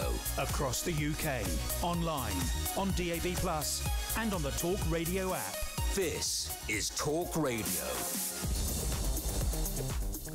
Welcome back to Tice Talk here on Talk Radio, and good afternoon. Yes, unbelievably, the time has flown by. We are into the last hour, the 3rd hour of my show. We've been talking about the energy crisis, the predictability of what's occurring, and I want your thoughts, your views. 0344 499 1000.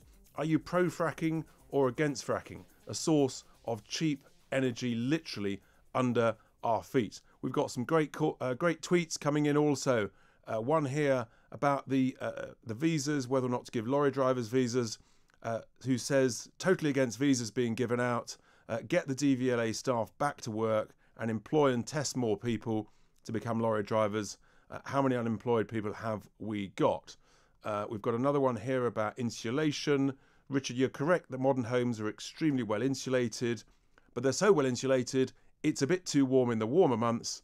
And Adrian says, I need to run air conditioning all through the warmer months because it's too warm. Well, there we are. Sometimes it's not perfect. That's the nature of it. But keep those calls coming with your views, your thoughts, whether you think we're being well led, badly led, whether you think the Labour Party with their conference could come up with some alternative solutions, or whether you're looking for something else.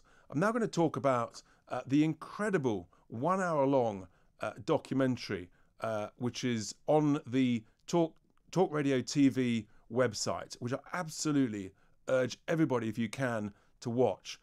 It's an investigation by a lady called Sherry Markson about the laboratory leak theory, which has been circulating in the Wuhan, that may have taken place in the Wuhan Institute of Virology. It really is a must-watch program, brilliantly put together. If you remember back at the beginning of the COVID crisis, we were all told, and it was reported verbatim, that this virus had literally sort of jumped across from the bats in the wet markets of Wuhan to humans, and that was the origin of it. And anybody who tried to even suggest that it could be anything else was a conspiracy theorist. And indeed, there were letters organised by a British scientist, signed by almost 30 other scientists, saying that it was a conspiracy theory. It had clearly come from the wet markets. But it did always seem to me a bit of a coincidence that Wuhan, a city that most people, of course, had never heard of in China, was also home to a very sophisticated institute of virology. And that got a lot of other people thinking too.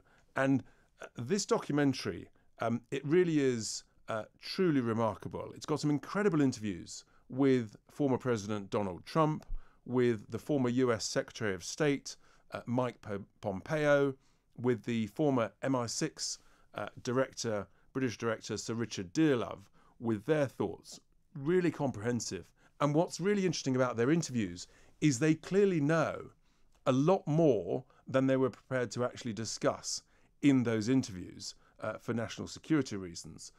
But it's quite clear that they are very, very resolute that that essentially the virus came from a laboratory leak at the Wuhan Institute of Virology. And it's interesting, some of the evidence that comes out. Now, I didn't realise, for example, that back in October, there was a thing called the Military Games, sort of the worldwide military's equivalent of the Olympic Games, which was held in October 19 in none other than, guess where? Wuhan. Yes, and the reports of hundreds of athletes being sick after that military games. There were some 9,000 athletes from militaries from over 100 countries. Pretty extraordinary to me.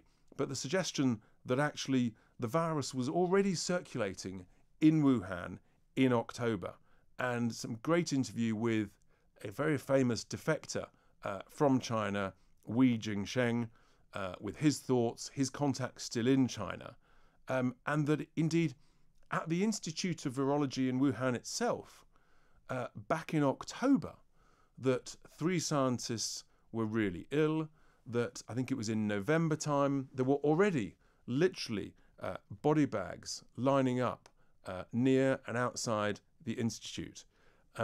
And there are people who told, and this is really interesting, who told the US intelligence about these issues arising in Wuhan back in October, November time last year. So here's a thought, that parts of the US intelligence actually knew that something was going on, that there was a virus circulating in Wuhan in the last quarter of last year.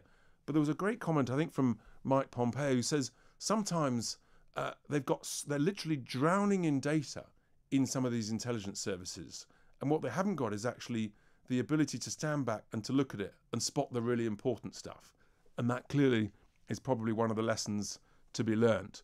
And it's interesting that this Institute of Virology had clearly taken bats with viruses from bat caves hundreds and hundreds of miles away back to the Institute.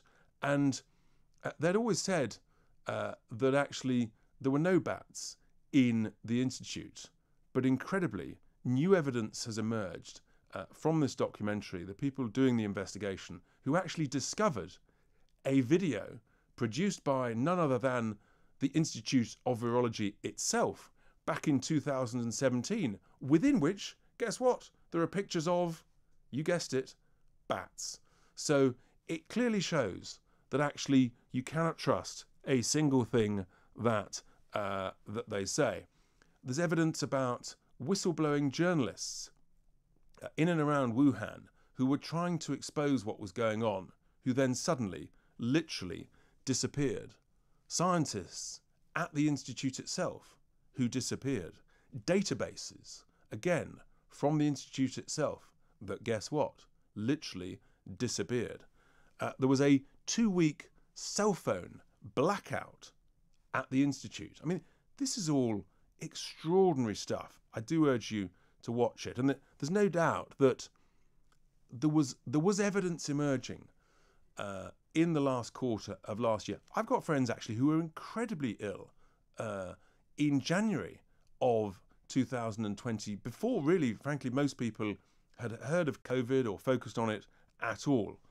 And it just seems you've got this extraordinary situation where now it's essentially the mainstream thinking that there was some form of lab leak, most likely accidental, and that's now the mainstream thinking. And yet, back in early 2020, anybody who suggested that was a conspiracy theorist, and maybe it was almost like unfortunate that the first person who really started talking about this lab leak theory was President Trump. And because the mainstream media, anything that Trump said, they absolutely went for him and they said the opposite must be true. But it turns out he may well have been right. And the other thing that's really interesting is the evidence around the equivalent of our chief medical officer, Dr. Anthony Fauci, in the US, who I think's got, he's playing quite an interesting role here, because it turns out, despite his protestations to the contrary, that actually he did approve, without possibly many other people knowing, he approved US funding of certain research projects at the Wuhan Institute of Virology. He denied it, but the truth is, and it's called something called gain of function research, which is where you're actually you're carrying out research on things that you never want to happen. And he said he wanted this to take place a long way away. He didn't want this gain of function research to happen on US soil, so he funded it in China, and we're all paying the consequences. It's also interesting evidence in the documentary about the links to the World Health Organization, which is now really in the hands of China. It's dominated, its leadership has been dominated by Chinese influence, and the extent to which the World Health Organization's investigation was utterly compromised at the beginning of 2021. Questions like, why didn't China, when they knew there was an issue, why didn't they stop Chinese flights? An extraordinary documentary. I really do urge all of you to watch it. It's clear to me that you cannot trust a single word that comes out of the Chinese communist regime. And President Biden's 18 intelligence agencies, they've just produced a report about this theory. They've been looking into it. And interestingly, their report is inconclusive. Some of the agencies are split about this issue as to whether the evidence really exists or not. I wonder actually whether they themselves are a bit embarrassed because certain US intelligence agencies had evidence about this virus in late 2019 and didn't pick it up, didn't do anything with it. Whatever you do, make sure you watch that documentary. The time is approaching 12:14. Coming up after the break, we'll be talking to a Liberal Democrat MP, Alistair Carmichael, about the new drugs policy that's just emerged in Scotland. Who knew? We'll be learning more about it after the break. You're listening to Tice Talk. It is, of course, the one and only, the home of common sense, Talk Radio. Online, on DAB, and on the Talk Radio app. Talk Radio. Offence archaeology on Twitter. Quite terrifying. Don't beg Jeff Bezos. Charge him, for God's sake. Have a day off. Use some common sense. People can say whatever they want.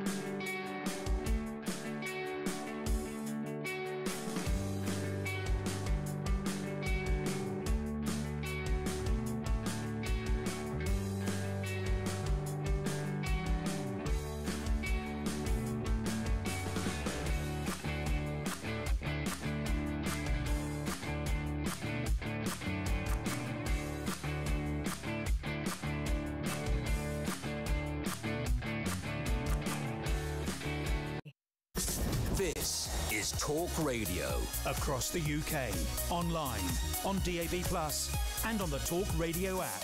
This is Talk Radio.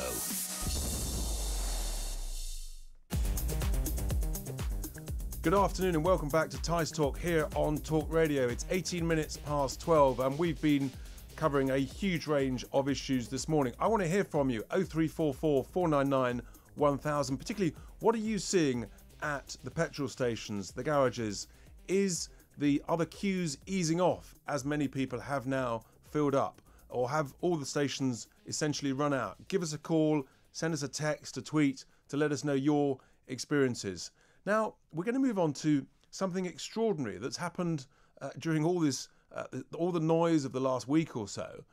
Something extraordinary has happened in Scotland, really with very little debate or discussion, certainly that I've noticed, and I suspect many of you have noticed, in that there's been a significant shift, as I understand, in the way that the drug laws are being interpreted by the authorities, by the police, by the justice system in Scotland. But I'm delighted now that I'm to be joined by Alistair Carmichael, the Liberal Democrat MP for Orkney and the Shetland and spokesperson on Home Affairs, Northern Ireland and constitutional reform, who will be able to hopefully shed a bit more light on what's going on. Alistair, good afternoon. Thank you for joining us. So could you just help my listeners a bit? What exactly has changed over the last week or so, and what does this mean for the future of sort of drug laws in Scotland?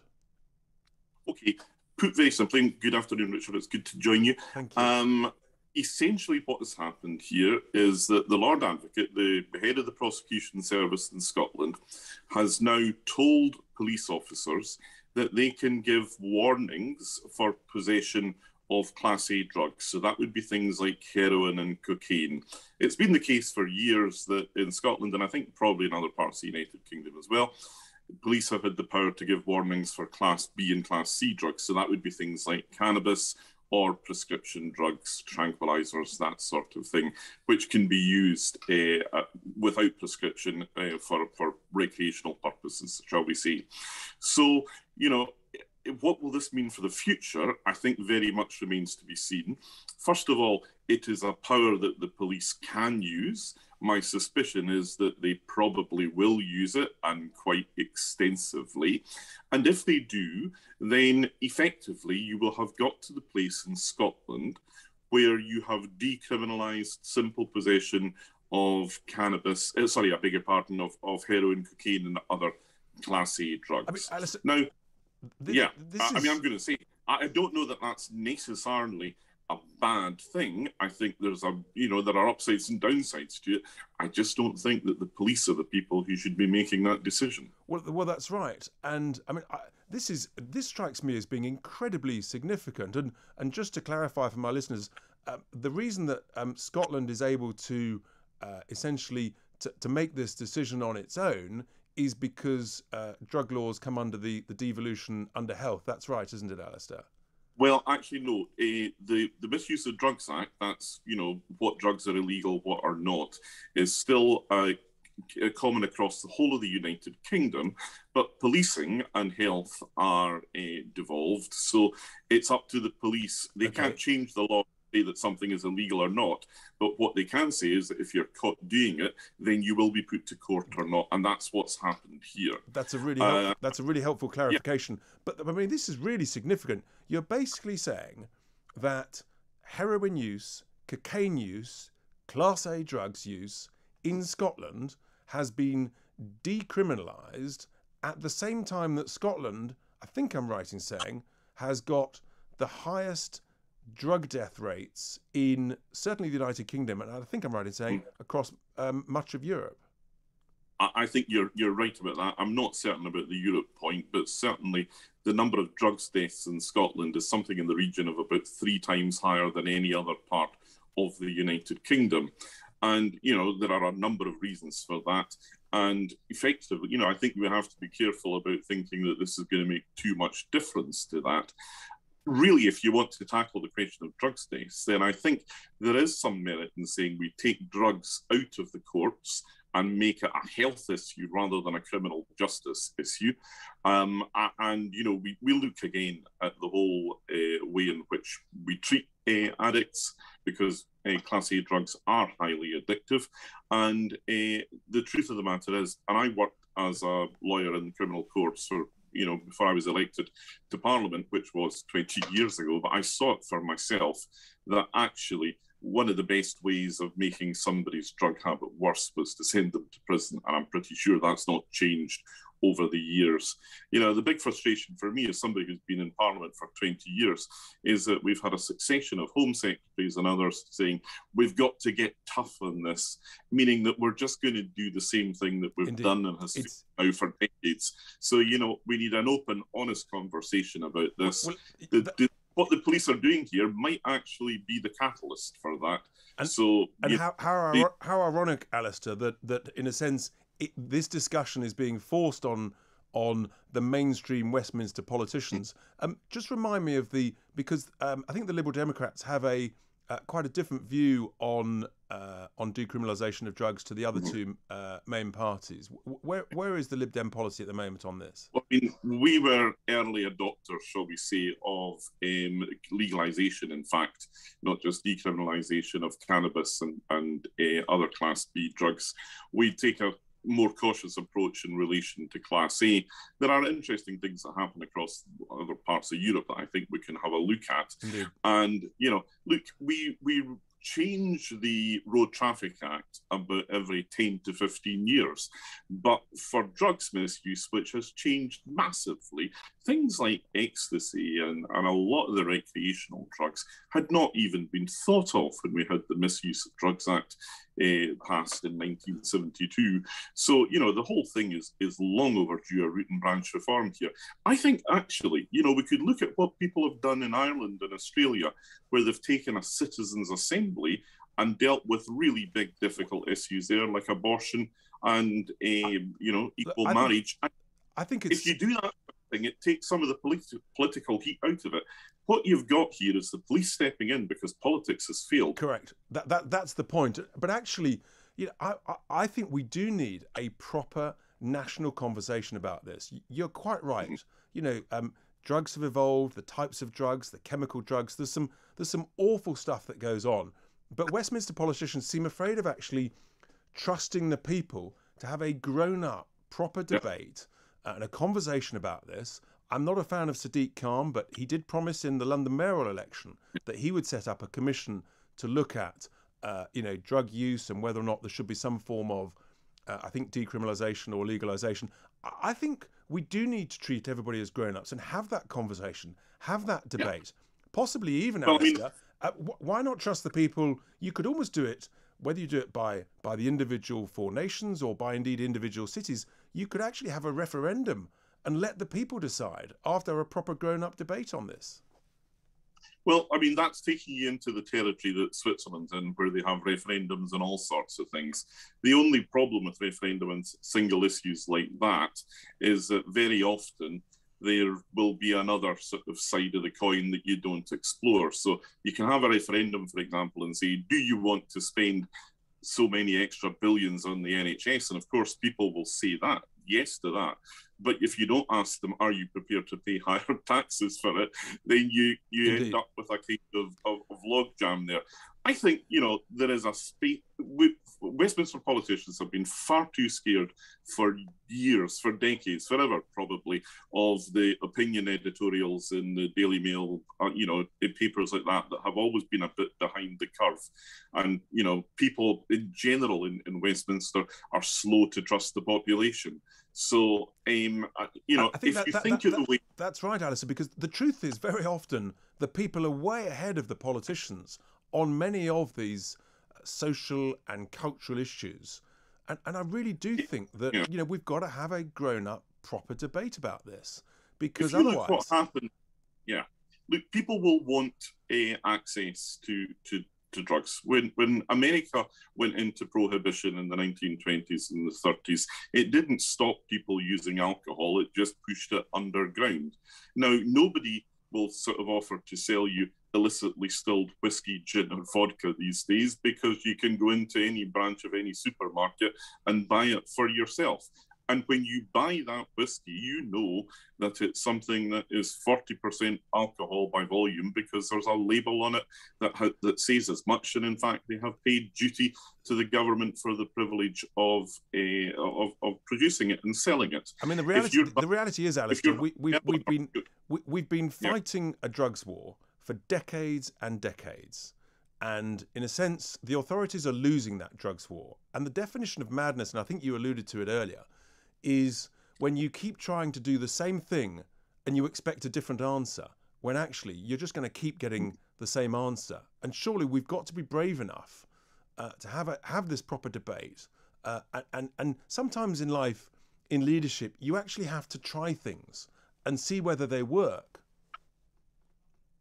Oh, absolutely. Look, that's Einstein's great definition of insanity there, and you know, a clever man whose words endure to this day. And, you know, I think actually what you have to do is you have to have a politics that, first of all, it stops politicians pretending that they know everything about everything and they've got all the answers. A willingness to accept that there are wisdom in all political philosophies, and occasionally we will try things and they won't work. And when they don't work, then we should have the confidence and the security to say, hey, we tried it for good reasons. It didn't work. Let's try something else. Because even if the solution that we thought might be a solution hasn't worked, the problem has not. Alistair, you're so right. I think we do have to try things. Sadly, we've got to stop it there because of time. Fascinating discussion with you. We'll be coming back to it. You're listening to Tice Talk, the home of common sense, discussing the big issues of the day. That was Alistair Carmichael, Liberal Democrat MP for Orkney and Shetland. A huge thanks to him. It's 12:30. You're listening to Tice Talk. It's Talk Radio. Online and on your smart TV. Talk Radio TV News. With your headlines, I'm Helena Humphrey. The Transport Secretary urges drivers to only get fuel if they need to, as temporary visas for foreign lorry drivers are approved to help the supply chain. A 38-year-old man's arrested on suspicion of the murder of schoolteacher Sabina Nessa in what police call a significant development. And boxing champion Anthony Joshua loses his world titles after being defeated by Alexander Usyk. The Transport Secretary has said there is no fuel shortage and he urged motorists to only fill up when they need to. He's accused haulage groups of creating a manufactured situation which sparked long queues at petrol stations across the country. Grant Shapps also defended plans to offer 10,500 lorry drivers and poultry workers temporary UK visas in a bid to help with supply chain issues leading up to Christmas. While Labour leader Sir Keir Starmer said that the Prime Minister needs to do more. Police have arrested a 38-year-old man on suspicion of murdering Sabina Nessa, calling it a significant development in the investigation. The man was apprehended at an address in East Sussex at around 3 a.m. this morning. Sabina Nessa, a 28-year-old primary school teacher, was murdered while walking through a park in southeast London just over a week ago. And Anthony Joshua's reign as world heavyweight champion was ended last night after losing to Alexander Usyk at Tottenham Hotspur Stadium. The Ukrainian was declared the winner with a unanimous points decision. Joshua said after the fight he's already planning the rematch. I can't go back and sulk. That's wasting time. I'm going back to look at ways I can improve straight away. I've already been watching the fight and figuring out, I could have done that better already, in my mind anyway. So, yeah, I'm not too bothered. But what I'm bothered about is how much better I can get. That's your news on Talk Radio TV. More in half an hour.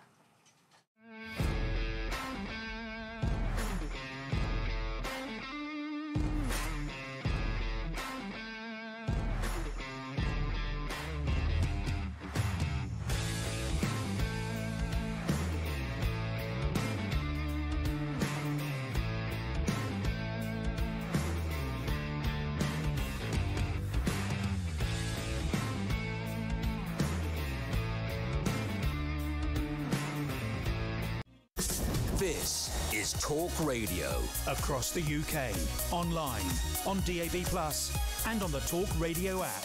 This is Talk Radio. Welcome back to Tice Talk here on Talk Radio. It's 12:33. We're in literally to the last half hour of my show.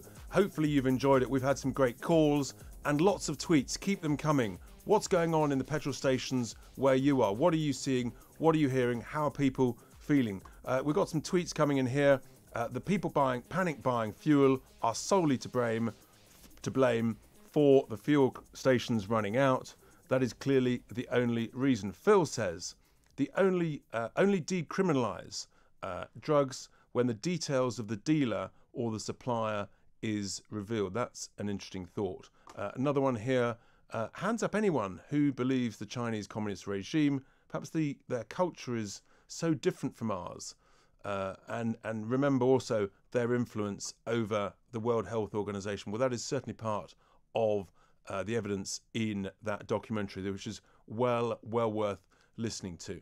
So we're going to talk about also now, as we move towards the end of the show, a bit of sport, some extraordinary things going on in the world of cricket, because whether this is a good idea, bad idea, I'll be interested in your thoughts. Is this the woke brigade taking over?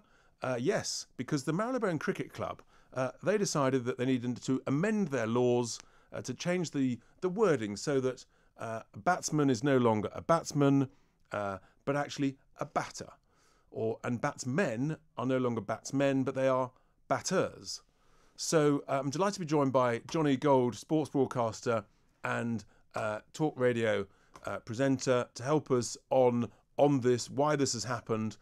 Johnny, very good morning to you. What's going on here? Is this sensible part of adjusting the regulations to take account of the new things like the 100 or what? Richard, I think I know. You know what I'm going to say here. We've got. I think Johnny. Johnny, I think we're going to have to try and reconnect that line because sadly technology, although I love it, is just failing us on that. We'll come back to Johnny Gould on that. Meanwhile, more tweets coming in. We've got one from NewsTube here, says the lorry driver visa scheme seems to be a bit of a sham, a different bias. Hard to know there. And then there's one here we see only in the UK do we tolerate a tax increase to pay for what we didn't get last year, and yet we still can't access today. That's the NHS. Well, who knows? Now, we've got a caller coming in from Coventry. A very good morning to you. I think it's Will. Will, what's going on in and around Coventry with the fuel crisis? Morning, Richard. What it is, I've come out this morning because I've got work tomorrow, and I haven't got much left on my dial. But I've gone to 3 or 4 normal service stations. They're all caned off. They've got all the yellow things on their pumps. So I thought the only thing I could do now is we've got a Major Morrison's there. So I've gone there. There's a mile queue. So are you sitting in the queue now, Will? Oh, no, I've just left it there because... You're done? You're filled up? No, because halfway through it, your man comes up and said, no diesel, no diesel. Oh. So I can't go to work now tomorrow. And because the dial's on their head, I can't go, further afield looking round and round like that. Understood. It sounds, Will, I mean, that sounds, that's like a sort of virtuous circle of a nightmare for you. Yeah. I'm so sorry. Well, hopefully this afternoon it will ease and, some of the lorries will get out to supply some of your stations near Coventry. I'm delighted we're joined now back, hopefully, with a better line, Johnny Gould. Johnny, how are you doing there? What's going on with this new language in the world of cricket? Batterism replacing batsmen. Richard, good morning to you. I'm all for the women's game being given a sort of an equal footing to aid the women's game, just as we've seen for literally a century in tennis. We see great champions. We have Emma Raducanu as our greatest champion of tennis, in fact, of all British sport at the moment. And the same goes for women's cricket, which needs that leg up, the same as football as well. But when we try to change the language, I think that's a step too far. I mean, we all know that the word batter, as opposed to batsman, is something we enjoy of a Friday evening on our fish and chips, or it's something that Aston Villa do to Manchester United at Old Trafford. Well, there we are. Yesterday, up the Villa. So is this so you're? It sounds like you're not in favour of it. I guess. No. I guess the next question, Johnny, is where does this end? What's next? Well, I must tell you, Richard, there is a very nice way of ending this, and the way to do that is to perhaps encourage those women who want to be women to be called batswomen or batswoman, so that men can be batsmen. Actors can be actresses. Why does everyone want to be a bloke? I mean, you know, the fairer sex and batswoman is probably something that we would enjoy a bit more, wouldn't we? I mean, why do we have to? Why does equality have to always make sense? It doesn't make sense. I guess it seems a bit extreme to me, and I suspect many listeners, but no doubt they'll let me know with their thoughts, calling in or tweeting. Are there any other sports that's about to go this way that I haven't thought of, do you think, Johnny? Well, we've already we're seeing it in the NHS, of course. We're seeing it in football as well. I think that we're only a hop and a skip away from calling it the Men's World Cup as opposed to the World Cup. They're tinkering a lot with definitions there. I think it's fine to call it the Women's Premier League. You know, the product is different. Women's tennis is different to men's tennis. It's played over 3 sets if it goes to a third set, and yes. Play Emma, and of course she only takes it in straight sets. That's the kind of champion she is. The men's game is played over 5 sets if you have a highly contested game. So the women's and men's games are totally different propositions, and long may that reign. To try and engineer language where equality actually doesn't exist and needn't exist, I just don't understand, Richard. No, I get it. It sounds like you want to celebrate the differences between the biological sexes as opposed to try to sort of equalise them. And Johnny, just before we let you go, the big fight, the boxing last night, Anthony Joshua, what on earth happened? I mean, you know, this was extraordinary. We all thought he was going to win, didn't we? Well, the experts say that he didn't produce enough guile and that he was just about the big hitting. And I heard him in the immediate aftermath on our sister station. He learnt from it and how he wanted to immediately make amends and bounce back. And doubtless he will. He's still young enough to do that. But he didn't show enough of the quality that you need to defend your titles. And I'm afraid he was eaten up for breakfast. There is an irony, though, isn't there? And he tries to defend his titles at the Tottenham Hotspur Stadium. I think that might have been the design part all along. I've heard some amusing comments about that. Johnny Gould's broadcaster and talk radio presenter, thank you so much for those thoughts on batters and batsmen and batswomen and on the big fight that Anthony Joshua lost yesterday. Don't forget, give us a call, 0344 499 1000 with your thoughts as we approach the last 15 minutes of the show. The time is 12:42. You're listening to Tice Talk here at the home, the one and only home, the epicentre of common sense, Talk Radio. Online, on DAB and on the Talk Radio app. Talk Radio. Offence archaeology on Twitter. Quite terrifying. Don't beg Jeff Bezos. Charge him, for God's sake. Have a day off. Use some common sense. People can say whatever they want.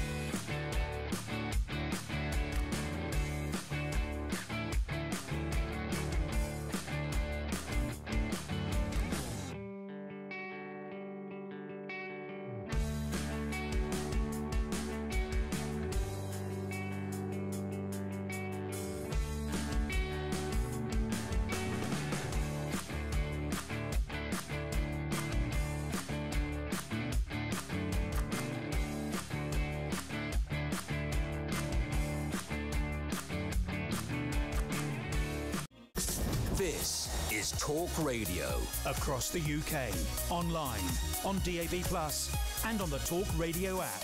This is Talk Radio. Welcome back to Tice Talk. We are approaching the end of the show. We've got a great tweet in here from the Lincolnshire Poacher who's on form. Did the MCC ask all the ladies' teams what they would like to be called, or is this just another decision made by men thinking they know what's best for all? I think that'll get you talking over your Sunday lunch. Well, I'm delighted we've got a caller here, Amanda from East Sussex. Good afternoon, Amanda. What are your thoughts on the energy crisis? And I think you've got some thoughts on the Labour conference, possibly. Yes, hi Richard. Yeah, good to speak to you again. So firstly, regarding the so-called climate emergency that we're all getting rammed down our throats all the time, if people go to look up a really great article by a NASA award-winning climate scientist by the name of Dr. Roy Spencer, he did a really great speech earlier on in the year, and they've wrote an article about it as well. And he basically laid out how climate activists are actually using the fake climate emergency to basically eradicate our freedoms. And that's exactly what is now already starting to happen. And he's an award-winning climate scientist, respected by NASA, the space agency.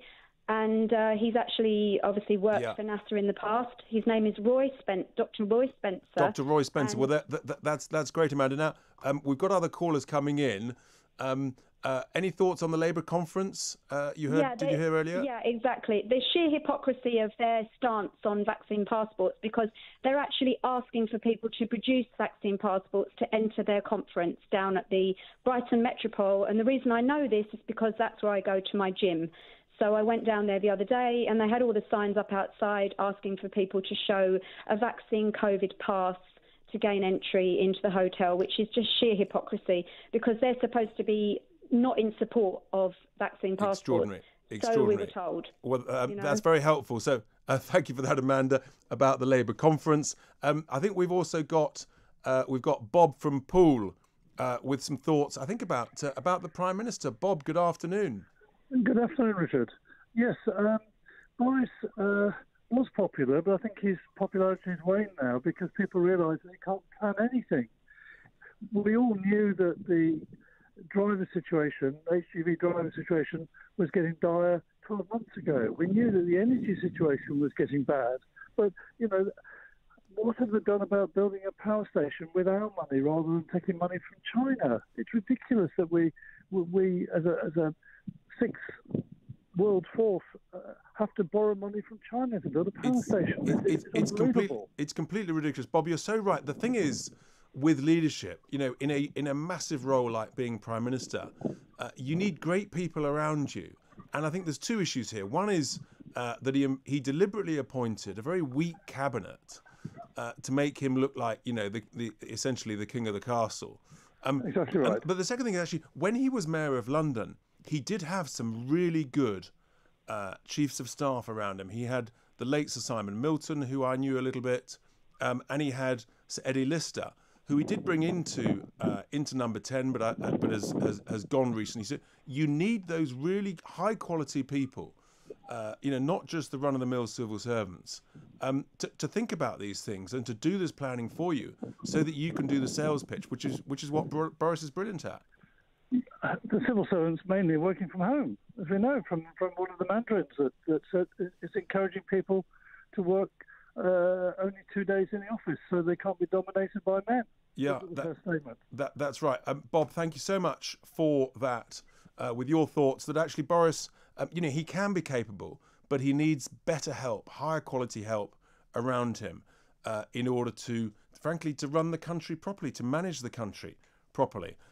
Well, we've had a busy show. It's been pretty full on. I think we've got everybody's clear views about the energy crisis, about what's going on, and we've had a really good discussion. I talked about the Wuhan documentary, what really happened in Wuhan, and I really do urge you to watch it, from conspiracy theorists to the credible intelligence reports, the origins of the pandemic. Where was it from? This documentary, it's 1 hour long, amazing interviews from senior political figures, intelligence officials, the likes of former US President Donald Trump, former US Secretary of State Mike Pompeo, head of the MI6, Sir Richard Dearlove. It's a great watch on talkradio.tv, what really happened in Wuhan, and you'll have your thoughts, your views.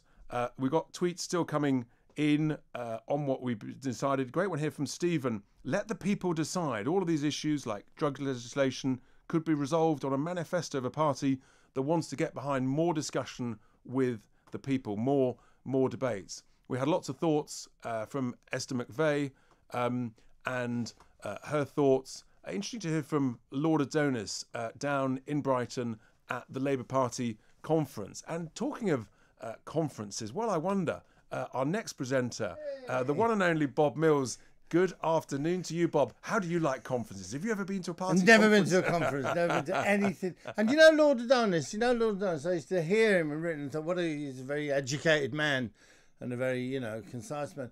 And then I found something else that really upset me. He's never stood for any political office ever. Actually, no, you're sort of right. Well, he stood as a councillor once. No, he did actually stand for Change UK in the May 19 MEP election, European elections, down in the southwest country. But I always presumed that to achieve that level of power and influence, you had to have come up through the ranks of local council and all that sort of thing. He did stand there. Actually, I genuinely can't remember if he stood for Labour or Change UK. But I think it's fair to say he's never actually been elected, but he has got some pretty strong views. We've had a full-on morning. We really have. I know, it's been lots of calls. I've been out there. Lots of views. I let rip with my Sunday sermon, not holding it back. I mean, it's extraordinary. This sort of situation where we're all paying. I mean, you've probably had letters through from your energy company saying, guess what, folks, the bill's not going down, it's going up by a significant percentage, and this is just the beginning of it. And the wonderful thing is, what you do, you see, as well as presenting a wonderful show for the listening public, you take all the pressure off me. Now they've really had their fill. They're absolutely full up with information. So you're going to chill them, calm them down with what? I relax them. Shazia Mirza's outside. She's being in a little moment. The guys that do the show that goes wrong was hugely popular. Hugely popular, all those. They're coming in. We've got people doing plays. We've got comedians going on tour. And we finish with live music, as we always do. So it's a nice 3 hours of oasis. No nonsense. No messing around. Lots of messing around. Lots of messing around. Nonsense. Lots of nonsense. All right. But, that sounds fantastic. Well, I mean, there's no question that people are sort of sitting in queues at petrol stations. Did you notice anything coming in? No, this is what someone said to me. That the people who are most in need of the HGV drivers are the fuel companies.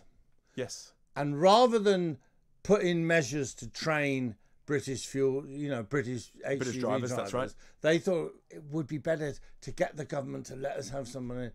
And maybe if we issued an announcement that we'd have to close some of our stations because there's such a shortage, that would make would make people panic, and therefore the government would be forced into backtracking and giving. Did you notice any queues coming in? Oh, loads. I mean, I drove out somewhere. I drove to Gosport on Friday, and I had enough petrol in the car, and that was fine. But the journey was so slow, and I was sometimes sitting in traffic thinking, why is this road completely blocked? Is it roadworks? And then I would see people pulling outside me and driving the wrong way and getting in front of these, because they're just stopping to go into petrol stations. What I find so irritating is that actually this crisis was so predictable, and the examiners, the testers, the bureaucracy, unbelievable to think that these examiners, some of them are thinking of going on strike at a time of a national crisis, because guess what? They're being asked to do a few more tests every day or every week. I mean, seriously, isn't this a time to roll our sleeves up, get stuck in, get the problem I come from sorted? a family. My father and my grandfather were HGV drivers. And we've always had a great fleet of HGV drivers in this country.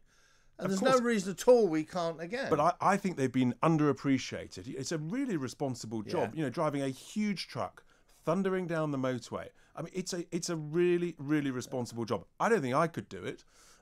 But, you know, many do. I think they've been underpaid. I think the facilities have not been good enough. They've been taken for granted for way too long. Yeah. And, you know, some of the bureaucracy with it has been too difficult.